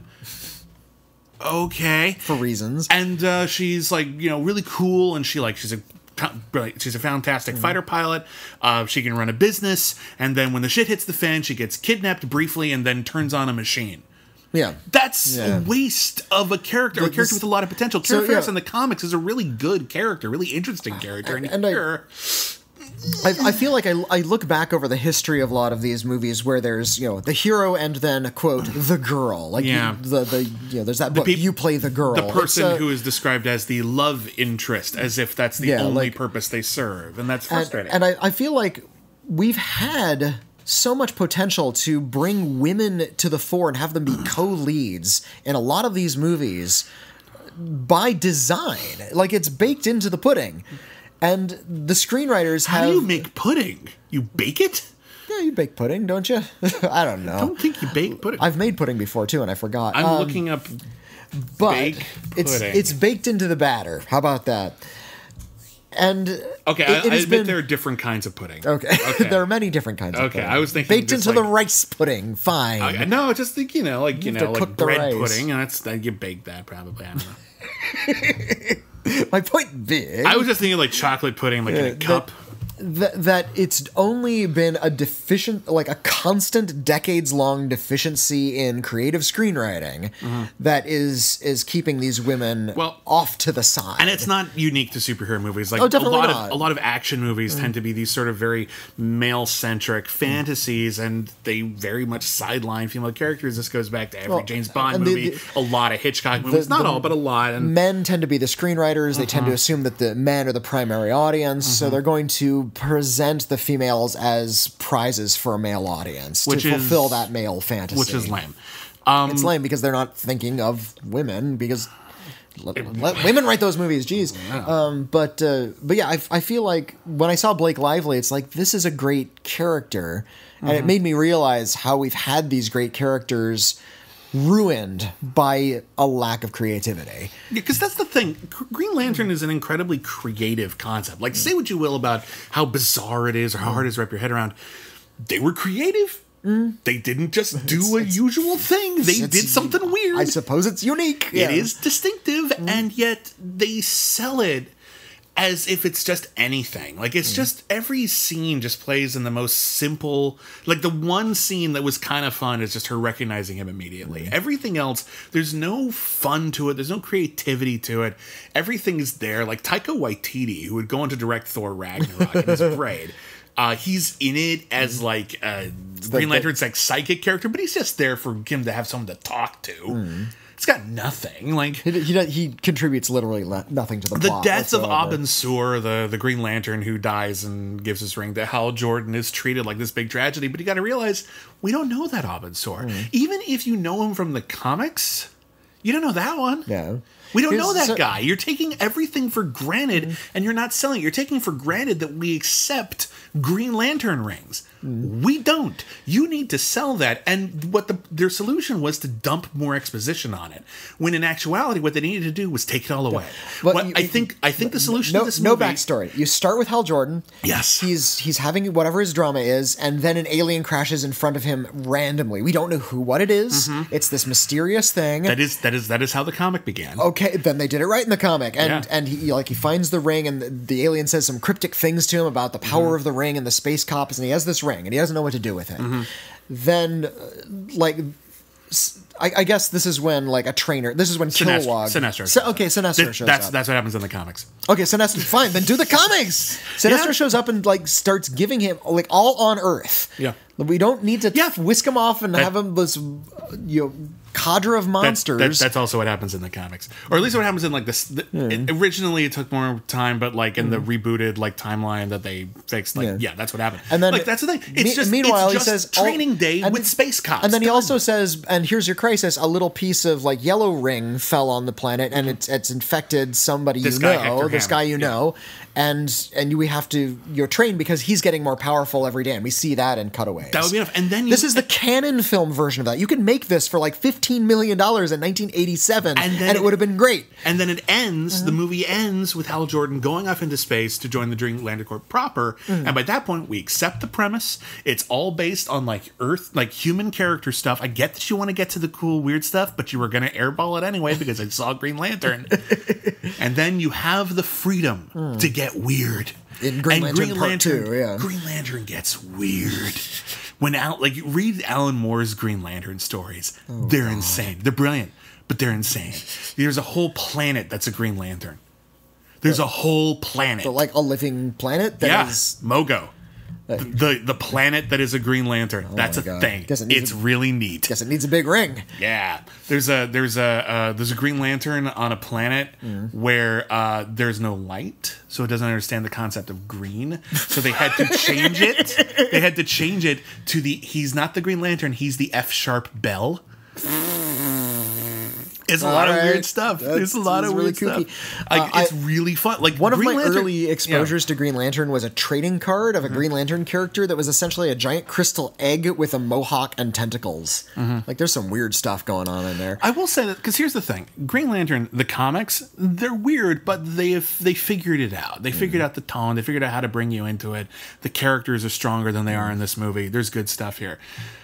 The movie doesn't even seem to understand the basic premise. And this is the thing that frustrates me, because the whole point of the Green Lantern is that, the ring picks out the most qualified person, but the whole idea of the ring is if you have sufficient willpower, if you're able to conquer your fear, you can become a Green Lantern. That's the thing that they tell you. Over and over again in the movie. And then later on, Hector Hammond insists that the Green Lantern, I'll give you Blake Lively if you give me your Green Lantern ring. And he gives him the Green Lantern ring. And then he can't use it. Or he thinks he can, but he's actually just... Or he uses it for a second and then it flies off his hand. Well, Hal Jordan's using it from afar. But, he's like, no, you don't understand. You have to be chosen. No, you don't. You are chosen because you're the most qualified candidate. But no. You just need to be fearless. That's actually bullshit. And what you've done is you have taken the message of the hero, which is that anyone can be a hero if they conquer their fear, and you made it into literally no one can be a hero unless you're chosen by a space rank. That's fucking stupid. That is fucking stupid, and that is not the Green Lantern. You can't do that. That would be imagine if they rebooted Batman. And at some point, someone was just like, well, I could. Robin goes up to Batman, and he's like, I would like to train to be a Batman as well. And Bruce Wayne is like, no, you can't unless you were bitten by a bat. Unless the bat chose you. Yeah, what the fuck are you talking about? That has nothing to do. You just made it more obtuse. Now, it's pretty bad. It's not a good movie. It's not a good movie. It's not it doesn't go down sour. It's just clunky and strange and badly put together. Yeah, it's not like a catastrophe. You could watch it. Yeah. But it's just there's a reason it didn't spawn a sequel. There's a reason it didn't jumpstart the franchise, and they had to start all over again because it got no one excited about anything. We did see a Green Lantern in Justice League, and there was a Briefly. flashback scene where we saw a Green Lantern at That was work cool. in Justice League. It was cool. a cute little cameo. Yeah. There's so many concepts at play, like half-baked ideas in Green Lantern, that it was really difficult to come up with a B feature. And I let you take point on this one, and you picked a weird one. But before we get into that, a lot of we as we do, we put it out on Schmoville after we had selected our B feature. And we let you guess. We let you guess, and no one got it. Some people were kind of close. Some people were on the right wavelength, but like they didn't quite nail it. So we're going to read off a few of our favorites. The first person, Jonathan Spiroff, suggested Beverly Hills Cop. Yeah, that makes sense. All right. You know, wisecracking cop, not taking it seriously. Fish out of water, sort of in a new city. The Last Starfighter, which is one of my suggestions. You didn't take it. It's a great story about a kid being selected to join a space armada. It's a little on the nose, but it works real great. Little too on the nose for my taste. But Let's see what we got here. Flash Gordon, another great idea there. Top Gun. We're not big fans of Top Gun. yeah, Top Gun is actually a really excellent pairing, but we don't like Top Gun. I like it more than you. I think there are things it does real well, but like, I don't consider that a great movie in a conventional sense. The most obvious one was Training Day, but There's actually, that's more inherent to the premise than it is actually in Green Lantern. yeah. Let's see what we got here. Ryan Martinson suggested Enemy Mine, which is actually a great movie. Well, that that's just a great movie. But yeah, let's see what we got. I'm not exactly sure how it pairs with Green Lantern, but it's just a good science fiction film. Michael Wilson suggested Nightmare on Elm Street because it too is about facing a fear demon. I see where you're going with that. I would have used Part 3 because that has like the superpower aspect as well. Let's see what we got here. Calvin Johnson recommended The Adventures of Buckaroo Banzai Across the Eighth Dimension. That's a good pick. I like that one a lot. That's real fun. They're both very strange. Paul Oyama had an interesting suggestion. Kurosawa's Kagamusha. He says there's an interesting parallel to draw between the warlord / peasant as there is with Abin Sur and Hal Jordan in terms of someone taking over the identity of a predecessor and bringing something new to it. And both films lean heavily into the creative and dreamlike visuals. That's a really good point. Paul Kanosian suggested My Dinner with Andre. I think you're just joking at that point. That's still you're just joshing us. Let's see what we got here. The Karate Kid might make sense here too, says John Mariano. That makes sense. He also said, please be just one of the guys, which I don't get. Have you seen the movie Just One of the Guys? I have seen Just One of the Guys. I don't understand it either. It's like the 12th Night. I don't really... I think I think they also might just be joshing us there. All right, that's fine. I'm trying to think if there's anything else here. Earth Girls Are Easy was a fun choice. You know, I watched that recently for the first time all the way through. I think like I'd seen most of it like in bits and pieces. Yeah. That is like a lax movie. it's not that good. And I love Julie Brown. Julie Brown, like that's her brainchild, and she's wonderful. David Cohen suggested Full Metal Jacket. Again, I still think that would have been a good idea. David Crossan suggested The Right Stuff, which I also think would have been a really good idea. I'm trying to think if there's anything. There's a ton here. Yeah. And I don't have time to talk about everyone's choices. Oh, and Brian Nyland suggested Ernest Goes to Camp. Quote, they are the same movie. Sure. Yeah. Green powered space cop. Ernest P. Worrell. They're the same. Yeah. There once was a man named Worrell, Ernest P. Worrell. That's from Ernest Writes Again. Sure is. That's the 5th movie in the Ernest series. I've seen all 11 of those suckers. The movie that we ended up picking, or the movie that Witney ended up picking, and I said fine. Because I love this movie. I'm curious about his argument. We ended up picking Brian De Palma's really incredible blockbuster gangster thriller, The Untouchables. It was a big hit in 1987 when it came out. Nominated for a bunch of Oscars. One for Sean Connery, Best Supporting Actor. I think it's a legit great movie. Like capital G, great movie. I agree. Really like tight, wonderful screenplay, great splashy photography.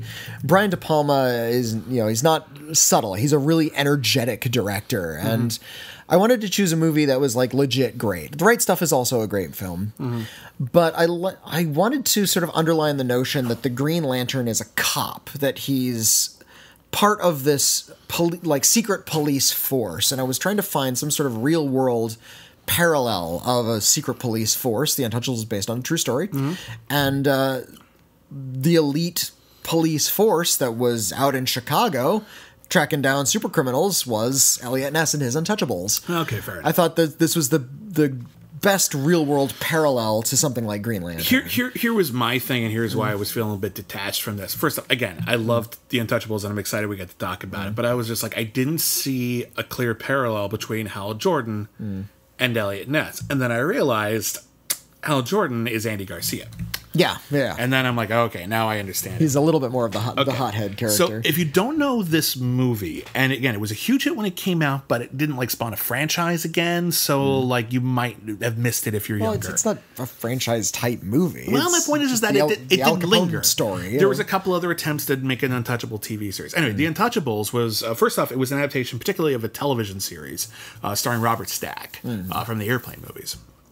But back when he, like many of the actors in the Airplane movies, was known for doing serious stuff. The Untouchables was actually the name given to Elliot Ness, who was a federal agent who was brought into Chicago in the time of Prohibition, back when alcohol was illegal, but it was an incredibly lucrative black market trade, in order to basically bring Al Capone to justice. Al Capone is one of America's most notorious gangsters in history. He ran every kind of racket there was. He was a notorious bootlegger, and he was really charismatic and larger than life. It was one of those, like, that he was like a crime lord was one of those open secrets. Everybody knew he was a crime lord, but you don't say it to him, to his face in public. Yeah. But yeah, he just goes out in the streets. He kind of does whatever he wants, and he gets away with it. And there was no real way to stop him because his empire was so powerful, and the police were had their hands tied. He also had a lot of police in his pocket, so paid off all the politicians. All the politicians. He kind of ruled Chicago while he was active. And there's so many stories about Al Capone, and they're probably all true. They're probably every single one of them. One of the more famous ones makes it into The Untouchables. It's after Al Capone is, kind of on, Elliot Ness is kind of a thorn in his side now, and he's pissed. And he brings all of his lieutenants in for a big dinner, and Robert De Niro plays Al Capone in the movie. It's fantastic. Well, the whole cast is amazing, but Robert De Niro owns it as Al Capone, and he gives a big speech about enthusiasms. Everyone has enthusiasms. One of my enthusiasms, and he holds up a big baseball bat. Baseball! And he talks about how there's a team where everyone's out for themselves, but in the end, we only win if the team wins. Let me show you how this works. And he just hits one of his guys on the head over and over again until he's dead and the blood is soaking into the perfect white tablecloth. And he's just like, okay. Clean that up? Yeah. All right, everyone's just like, okie dokie. We're still afraid of you. Yeah, nothing has changed. I'm going to finish my ribeye. That's all we got right now. De Niro is such a great actor, but Elliot Ness assembled a team of cops that he thought he could trust. Well, Elliot Ness pursued Al Capone, and that's the story. Elliot Ness, who's played by Kevin Costner, is at the height of Kevin Costner. This was like his big movie star role. I would say Robin Hood is his big movie star role. I meant first. But, I suppose. This is probably his first big one that cracked him out. He'd been on the periphery with stuff like Fandango but this was like, oh yeah, Kevin Costner, he's the shit. Elliot Ness was specifically tasked with bringing down Al Capone. He's on the Al Capone case. Not investigating, just going in and abusing his power however he could. Now, the film embellishes his story by adding Sean Connery, who I believe is completely fictional. A lot of this movie is completely fictional. Yeah. In fact, a lot of the characters who are real are presented in a very fictional way. Real life gangster Frank Needy is played by Billy Drago in this movie, and he's like Al Capone's top assassin. In reality, that wasn't what Frank Needy was at all, but they're taking enormous liberties. But his character Malone, I believe is his name, kind of gives Elliot Ness the wherewithal to just be as forthright as possible and play by Al Capone's rules. And he has this really great little speech, here's how you deal with Al Capone. He sends one of your guys to the hospital. He pulls out a knife, you pull out a gun. He sends one of yours to the hospital, you send one of his to the morgue. You have to play play hard and play dirty with this guy. And Elliot Ness wants to be moral. He only wants to work within the law. And over the course of the film, he finds himself pushed further into the edge because Chicago doesn't work in an idealized system. And it's a brilliant way of approaching the character of Elliot Ness by letting him be a hugely moral character, but also being able to compromise that with the fact that he did some pretty violent things. And rather than have him be a single conflicted character who does violent things, you give all of his violent impulses to Malone, and you can have like the two halves of the same character converse. And I think that's so great. It's really dynamic just to watch them interact, but it's also a really smart way of presenting Elliot Ness and keeping him kind of the square hero that history remembers him as. The Untouchables, the movie, is a really interesting movie because it is incredibly intelligent. Like, it's a smart movie. It was written by David Mamet. Yeah, who is one of the best dialogue scribes in history. And it's full of great writing, full of great scenes, full of great moments. However, it's also incredibly broad. It's told in broad strokes. That's De Palma for you. But regardless, it's told like it's full of these amazing set pieces. This like horseback raid on a bridge, and this incredible. We're going to talk about it. There's this incredible sequence on a staircase, which is cinematic perfection. Like we learned this scene in film school. Yeah, like we practically spent a day on it. Just it's such an incredible piece of work. It is so broad. You look at Elliot Ness and his portrayal. Kevin Costner is great in this because he gets to be real wide-eyed and it gets darker as the film goes on. Like at the beginning, he's like they're about to do a big raid and like get some of that booze, and he just yells at all the cops, "Let's do some good!" Like he's a Dick Tracy character. He's so big. This is a comic book. Like the way that Brian De Palma films this movie in particular, because like Brian De Palma is full of virtuoso camera shots, but often he's going for a very deeply disturbed psychological bent. Here, everything is just perfectly framed all the time. Ennio Morricone's score is one of the great superhero scores ever, and it's for a cop movie. It's really great. Like it's so propulsive. Like the opening credits is just the words "The Untouchables," and then the credits over it. And Ennio Morricone's score is so fucking great. It holds your attention. We've talked about sort of the artificiality of film that was really kind of in vogue in the 80s and 90s that we don't really have that sort of something so boldly cinematic anymore. And I think this was the trend at the time, was to sort of take these historical heroes and turn them into something a little more pulpy. I see that. I think Zack Snyder was trying that, but he was let down by his material. But this is actually exactly where Tim Burton's Batman came from. This preceded Batman, and Batman was in the same tradition. And then Warren Beatty made Dick Tracy, which was the exact same thing all over again. Basically a marriage of Batman and the Untouchables. Cinematically speaking. It predates. Brian De Palma was a cinematic craftsperson. He wasn't trying to tell a biography. He was trying to tell the legend. And of course, in order to do that, he had to play it really broad. He had to make the characters a lot bigger. He had to make the camera a lot bigger. He had to use a lot more slow motion and dynamic action shots. You talked about the raid on the bridge. The movie just stops and just becomes a Western in that sequence. Yeah, you look at it becomes a pulp novel. I mean, it's like reading several different volumes of a pulp novel. Well, like you look at like a lot of comic books, and what they try to do is they try to evoke imagery that we already know. You look at like, for example, Frank Miller's The Dark Knight Returns. A lot of people have read that. There's like a big bit at the end where there's a big riot in Gotham City and everything, and Batman and his posse ride in on horseback, and that evokes the Western, that evokes knights on horseback. Frank Miller's playing very clearly off of familiar iconography, and Brian De Palma is turning Elliot Ness and the Untouchables and the fact that they are untouchable by corruption. Even their attempts at corruption are inherently noble, as Brian De Palma sees it, and you can argue all you want how irresponsible that is. He uses this cavalry charge and Ennio Morricone's sweepingly heroic music as the Mounties from Canada. They're basically like cornering these gangsters on a bridge. And it's a great sequence. We need to talk about the two other members of the Untouchables. First off, Sean Connery is great. Kevin Costner is great.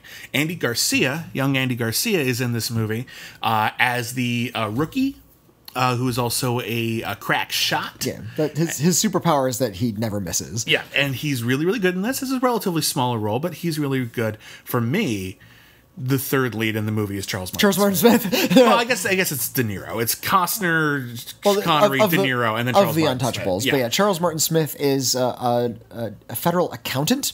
He has a badge. He works for the police department, but he doesn't do any beat cop stuff. He's just an office guy. Yeah, he's his whole thing is he's the one who says we need to get Al Capone on income tax evasion because that's what we can get him on. We got this, and that's what we got him on. That's how they nailed Al Capone. They got him on taxes. That's how they were able to bring him in. It's really interesting to watch The Untouchables and see how they try to make getting someone on income tax the most exciting thing in the world, and they figure it out. Well, and I love that Charles Martin Smith says immediately, he's like, well, we can get him on income taxes. All I need is like a couple books, and I can prove it, and we can just arrest him because he hasn't paid any income taxes. And Elliot Ness says, well, that's kind of boring. Let's do something more exciting for like half of the movie first. He rolls his eyes. Yeah. But like there's a bit where they're gonna go on a big raid and Sean Connery's like, well, we need another guy to like watch the door or whatever, and he goes to Charles Martin Smith and says, hey, you have a badge? He's like, yeah. Okay, here's your gun. Now you have a gun. Us. And Charles Martin Smith, like, there's a second where he's afraid, and then he just smiles like, I get to be a hero, and he goes off. And there's a scene on the bridge where it's basically him alone versus like a half dozen gangsters, and he ends up being the biggest badass ever. And here's the thing: you might not know the name Charles Martin Smith. You'd recognize him. He's a very good actor. He was in John Carpenter's Starman. He was in Never Cry Wolf. That's sort of like his big starring role because it's mostly him in that movie. Most people don't know that movie anymore, but it's good. And he ended up directing Air Bud. He was in American Graffiti. He was in More American Graffiti. He's had this really long career as a character actor and a very successful director. And this was a really, really great role for him because he looks kind of nerdy, but then you give him a moment to shine and he nails it. Yeah. And he's really great. The big centerpiece of the movie is this sequence. One of the main characters in the movie has died tragically in a really incredible sequence, like a really incredible moving sequence. But as they're dying, they give Elliot Ness this like piece of paper, and it just says, no, the accountant that you need to get Al Capone is going to be on this train in a couple of minutes, so that you don't even have time to mourn. And so they go to the train station, they're waiting for the guy to show up, and they're just waiting here in this big staircase. And they're waiting for him to show up. They know it's going to be bad. It's probably going to be bloody. The guy's got bodyguards. And then a lady starts coming in very slowly. With a baby carriage. With a baby carriage and a baby in it, like very slowly working her way up the steps. And they're just like, get out of here. Get out of here, lady. We can't make a big deal out of this, or they'll know something's up. And then Elliot Ness, Boy Scout that he is, understanding that they need to crack down on criminals who are about to pass through, decides to help her take it out. Let's expedite this. Not just to get her out of the way, but because he's a decent guy and she clearly needs help. Yeah. She's struggling. Like, it sucks. And then what happens is the guy shows up right when the baby's near the top of the staircase. Not all the way at the top yet. One of the guys recognizes Elliot Ness, and a huge shootout begins. And the baby carriage starts rolling down this huge staircase with the baby in it. And then this is brilliant. And it's all based off the silent movie Battleship Potemkin, which is one of the most important movivies ever made. It helped define the way we edit every movie. We'll get to Battleship Potemkin at some point. There's only a matter of time. But there's a sequence in that movie. It's from 1916, I think, where it takes place on the Odessa steppes, and 1925. Oh, 25. I was way off. You're right. Where there's just a big slaughter on this gigantic staircase, and it's this extended sequence. It's brilliantly edited, and one of the icons from that sequence is a baby carriage rolling down the stairs away from its presumably dead parents. And in The Untouchables, what happens is there's the baby carriage is rolling down this staircase, completely, like a tragedy is about to occur in slow motion. And as the baby carriage is going down, and in slow motion, it takes a couple of minutes. There's a huge shootout going on. And what they're doing is they're basically saying this shootout, this crazy, insane shootout with all these different moving parts, happened in the time it took for that baby carriage to roll down. And you're just waiting for the tragedy to happen. And it's one of the great bits of suspense ever. Here's the weird thing. It's suspenseful, and part of the shootout, and again, Elliot Ness is such a decent guy that he has to catch the carriage before it reaches the bottom of the staircase. Now, there's not like a pit of spikes at the bottom of the staircase or anything. Presumably, the baby carriage would just roll to the bottom of the stairs and just roll to a stop. But here's the thing: that baby but carriage. It's so well filmed that you think something horrible is going to happen when the baby carriage reaches the bottom of the staircase. If that baby carriage tilts over, that baby's just going to fall down the steps. Yeah. Anyone falling down the steps. Those steps would hurt themselves real bad.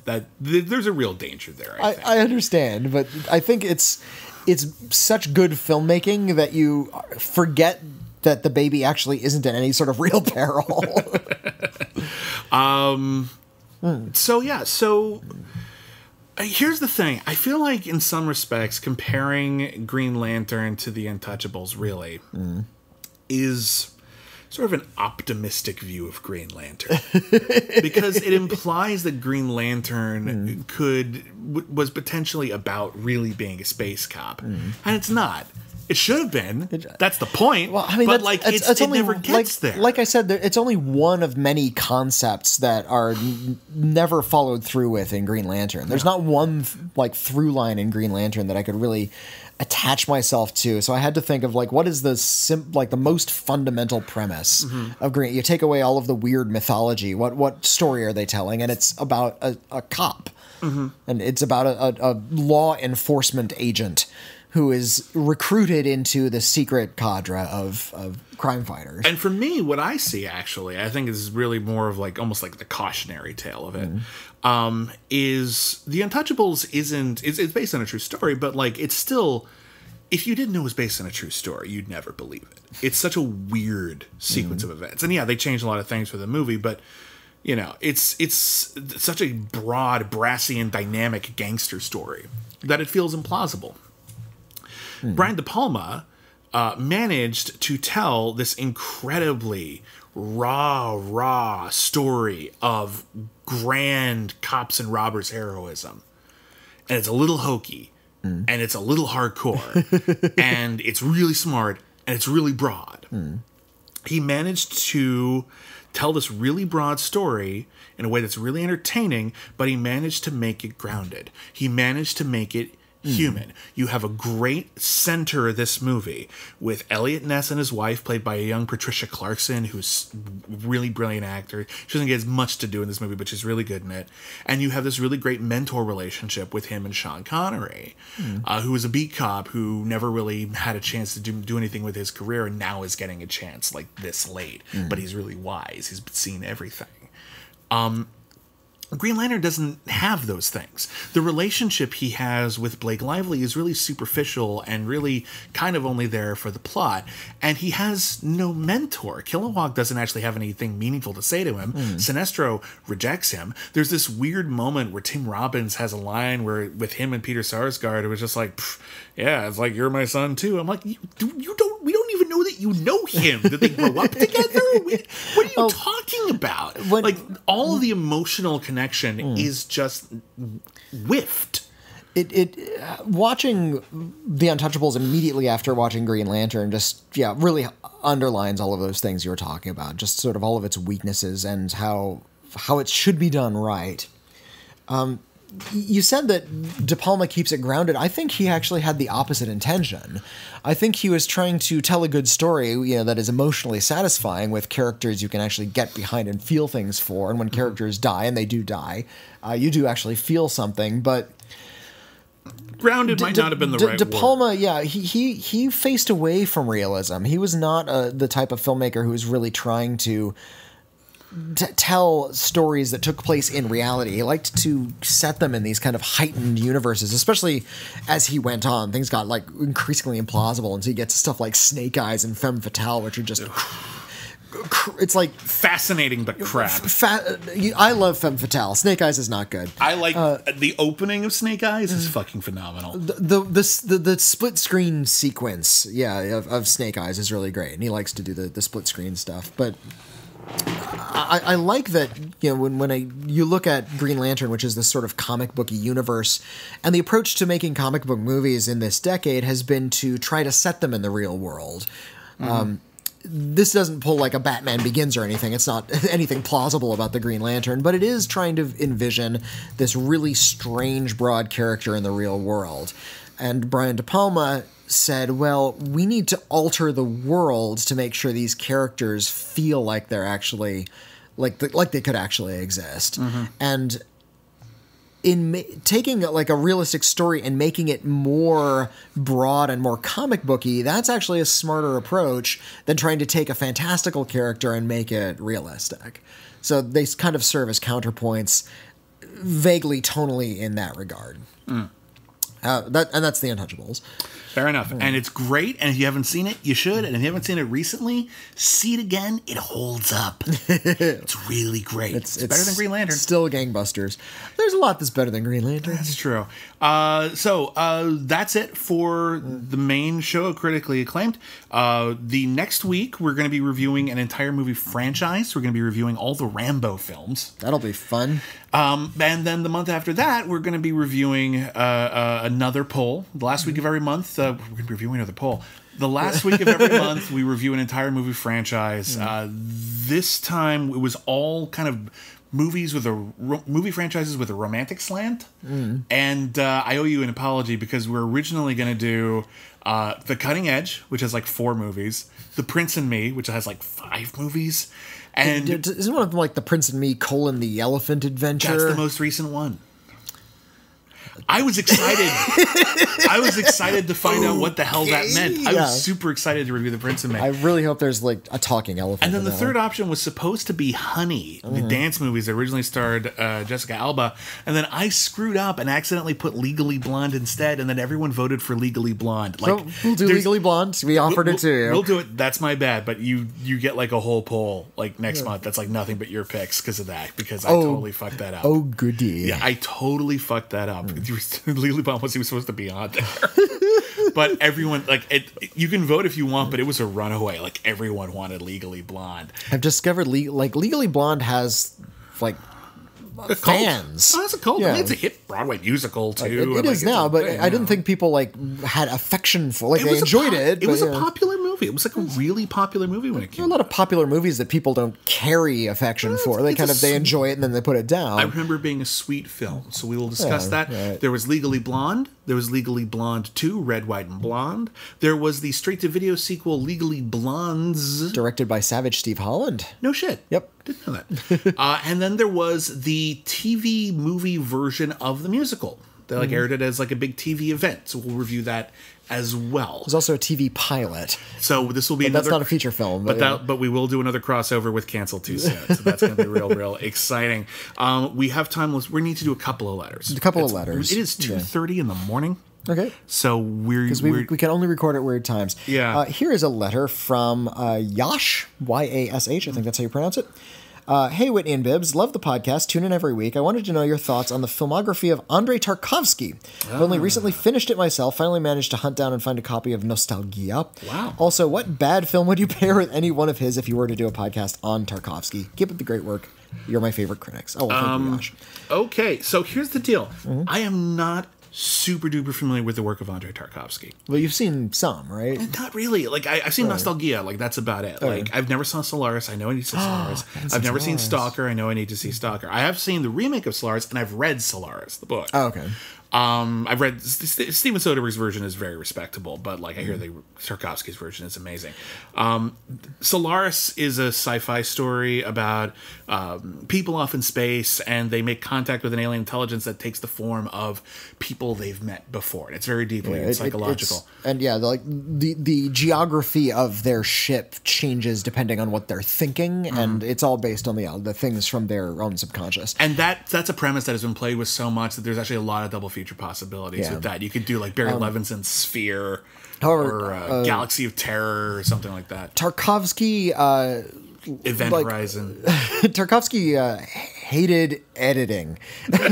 He Stalker, for instance, is like a 155 minute. I forget. It's a very long film, and I think it only has like 19 shots. It's like really, really sparely edited, and he didn't like to cut, and he liked to have really, really long takes where nothing happens at all. And it becomes like not even a meditation. It becomes this kind of somnambulistic vision of what cinema ought to be.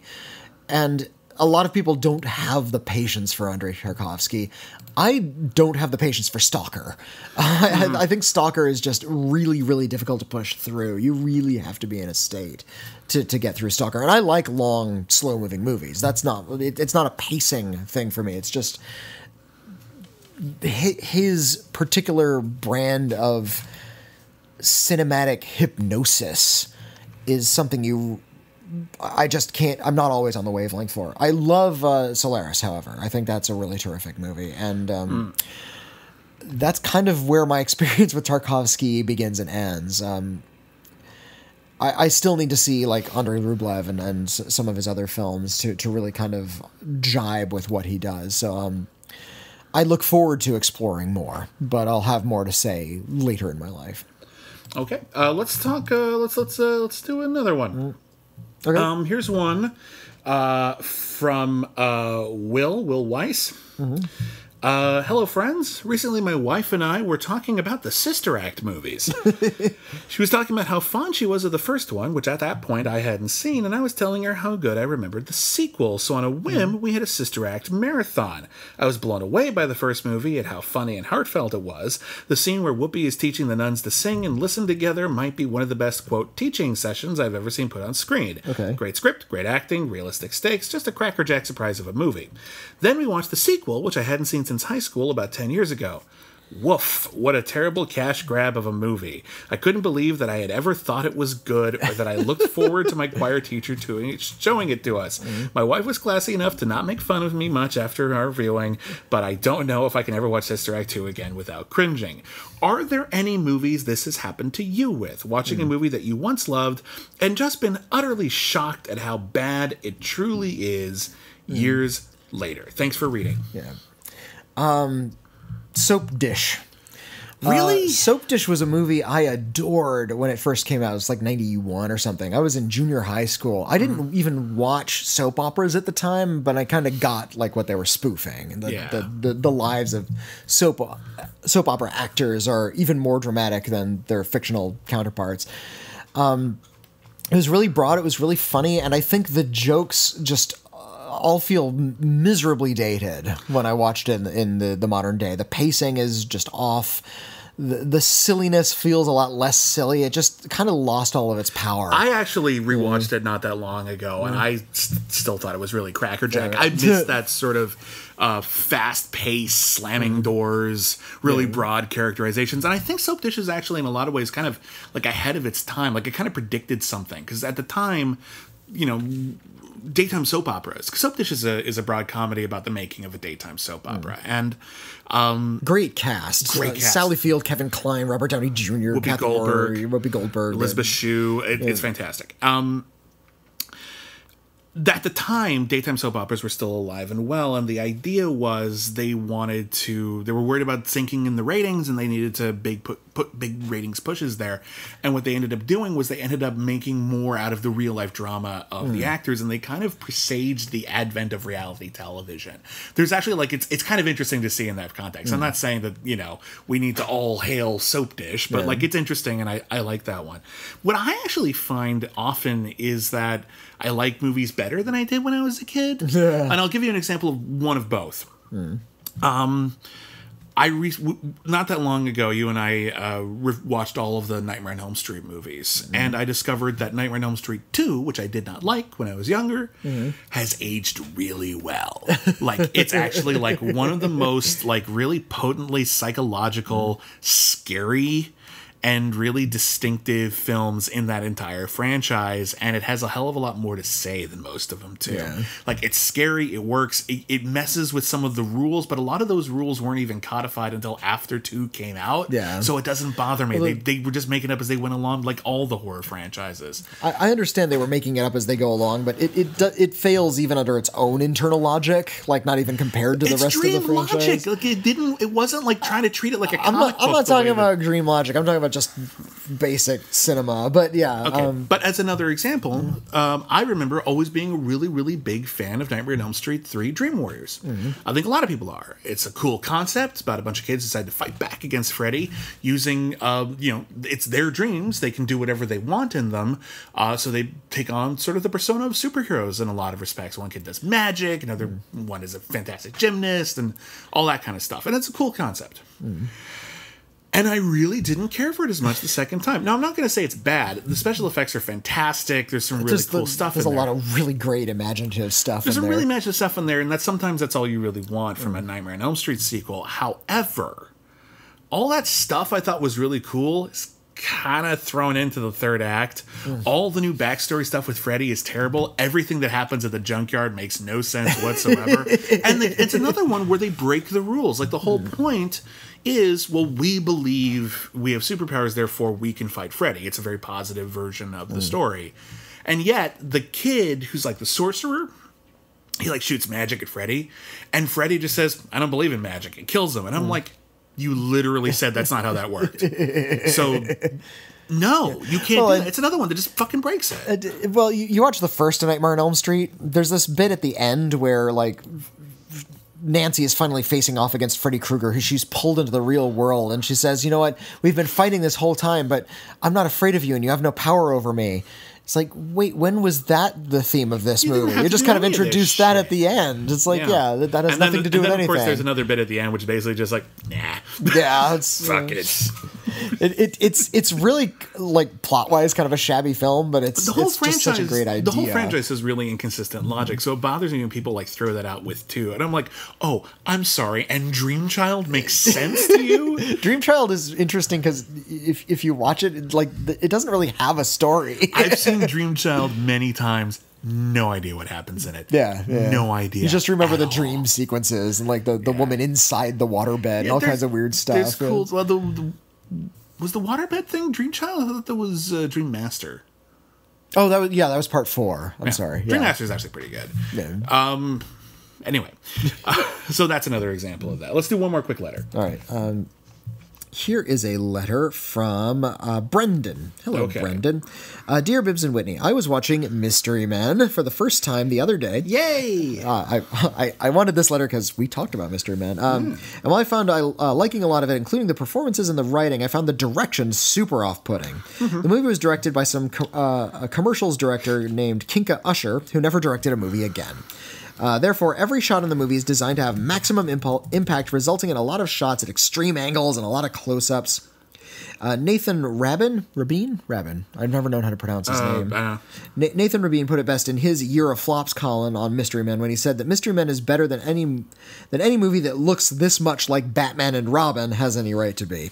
I feel that the film required a more minimalist style to fit with the second-rate superheroes at the center of the story. Someone like Jim Jarmusch would have been great. Okay. Plus Tom Waits is in it, so why not? I was wondering, what are some films that you like in spite of their direction? Okay, I'm going to start with saying this. First off, I think that's a very observant thought about Mystery Men. But I also think that was an intentional choice because you got to remember a lot of the superhero movies that were coming out prior to Mystery Men were as broadly super stylish. They were overproduced, and I think making it look like Batman and Robin and Batman Forever was an intentional choice. That was the kind of superhero story they were lampooning at the time. And if you like the more minimalist approach, again, I recommend you check out the specials, which is really, really fun, very low budget, intimate superhero story about like the 7th greatest superhero team in the world on their day off. And it's got Thomas Hayden Church. And it's all conversation. There's no action in it at all. James Gunn wrote the screenplay. It's really witty. If that's your jam, that's your jam. So I'll say that. I think that works in Mystery Men, but I see your point. That sort of wild Art Deco... Roger Ebert used the really great phrase to describe Batman and Robin. He called it an Art Deco garbage disposal.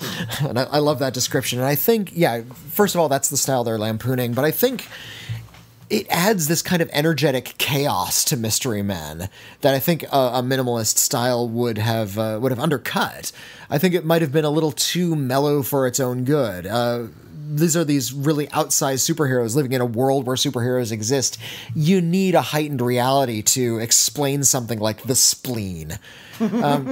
Now, Mystery Men came out of Flaming Carrot comics, and Flaming Carrot was sort of like a blue-collar superhero. I think it's called a blue-collar superhero a lot in those comics. And if you were to make a Flaming Carrot movie, that's such a strange character that you would need to set it in, like, Modesto, California, like someplace that has no features whatsoever. When you have the Mystery Men and you're trying to really make this really broad superhero universe, yeah, I think it kind of needs to look that way. So I'm going to defend that.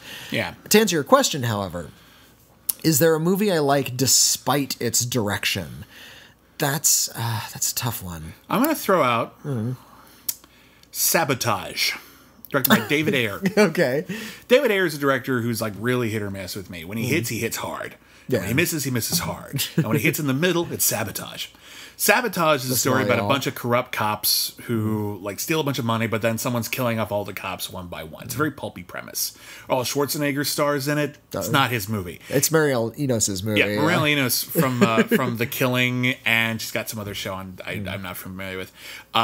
She owns that movie. She's a Batman villain trapped in another film. Yeah. Also, I think Olivia Williams is in that movie, and it's basically their film, but the emphasis is way more on like the male characters. Yeah, it's like it doesn't know that it's not the movie that it is. So it's like it plays off as this really boss, macho, badass thing. And Brian is totally, macho as well. But like, it's her film, and the movie doesn't know it, and it's frustrating, but she's so damn good that I don't mind. Yeah. And, like, the movie is a mess, but I dig it because of these elements that just pop out that I think... I know he intended to make them good characters, but, like, they're so much better than the film. Yeah. So that's one example I thought of. I can't think of anything off the top of my head, unfortunately. Yeah, where it's just like you like it even though it's like the emphasis is off or they messed it up somehow. John Carpenter is one of those directors. I like every single one of his movies, even the ones that are bad. There's a couple that push me too far. Well, I know Village of the Damned. Yeah, nobody's really going to go to bat for Village of the Damned. But here's the thing: when I saw Village of the Damned in the theaters, I was thrilled. Thought it was fine. Okay. It did its job. I think Prince of Darkness is one of his weaker movies. I like that, and yet I still really enjoy watching it. Here, I'll say Ghosts of Mars. Ghosts of Mars is another one. Ghosts of Mars is like not a particularly good movie. There's like a lot of really obvious flaws in that movie. It's a fun watch. Yeah.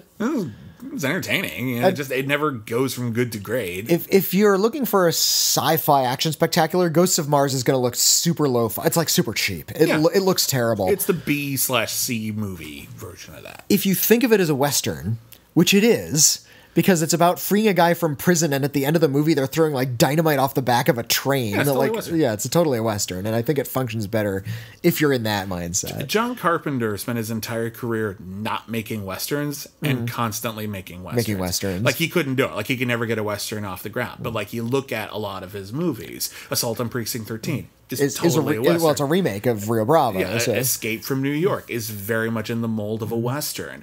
Vampires is a straight up Western. Totally it's a like Western takes place in New Mexico in the deserts. I don't think they ever get on horseback, but they may as well have. Even Prince of Darkness is a haunted mission movie. Yeah. It really is. So yeah, I think that John Carpenter, like even when he's not directing well, he's still directing well. Which might not be quite what you were asking for, but that's all I can come up with right now. All right, well, listen, everybody, thank you for writing in. We'll read more letters next week. You can email us, and actually, we have a new email address. We do. Now, if you send it to our old email address, criticallyacclaimedfans@gmail.net, gmail.com, we'll still get it. However, we do have a new one, and we encourage you to use it. It's letters at criticallyacclaimed.net. Send them along. Letters at criticallyacclaimed.net. Do it. Yeah, send them along. We have some cool stuff coming in the pipeline. I was hoping to have it ready in time for this episode. We won't, but we'll be making a quick announcement on the Schmoeville Facebook page soon and on Twitter. And we'll be able to talk a little bit more about it on the next episode of Critically Acclaimed. And on the next episode of Critically Acclaimed, we will be reviewing the new releases Solo, a Star Wars story, and Mary Shelley. And Mary Shelley. Ooh. And that's basically that. Also... And whatever else we can catch, because there are several other new releases. And listen, if you want more, like we have the Cancel Too Soon podcast, where we review TV shows that lasted one season or less. Our next episode, we'll have a very special guest, and it will be a review of the Karen Gillan John Cho sitcom Selfie, which is one of our more requested programs. Also, I was recently on the JTE Movie Thinks podcast talking about the horror anthology film The House That Dripped Blood. And I know I screwed something up, so I'm just going to own it right now. I confused Denholm Elliott with Desmond Llewellyn. How dare you, sir? Denholm Elliott from Raiders of the Lost Ark and Last Crusade. He starred in The House of Drip Blood, and I kept calling him Desmond Llewellyn. Who played Q in the James Bond movies. Yep, you can see how I did that. I pulled a Dylan McDermott and Dermot Mulroney on that, but you know what? I feel bad. I whiffed the release year of Battleship Potemkin by nearly a decade this very episode, so we all make mistakes. There you go. Yeah.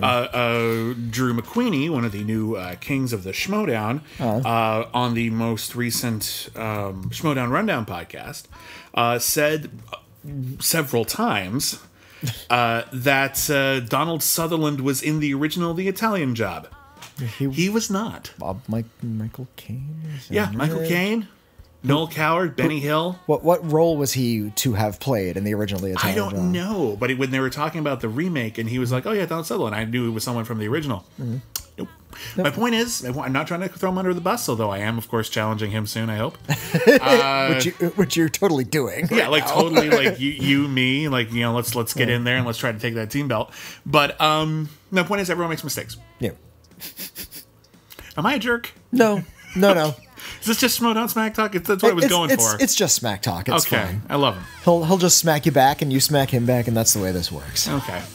Thanks for listening, everybody. Hey, thanks for listening. We are on Twitter. I'm at William Bibbiani. I'm at Witney Seibold. We'll be back next week with more stuff and things. And never forget, everyone's a critic. I want to go to the midnight show. I'm sorry, what?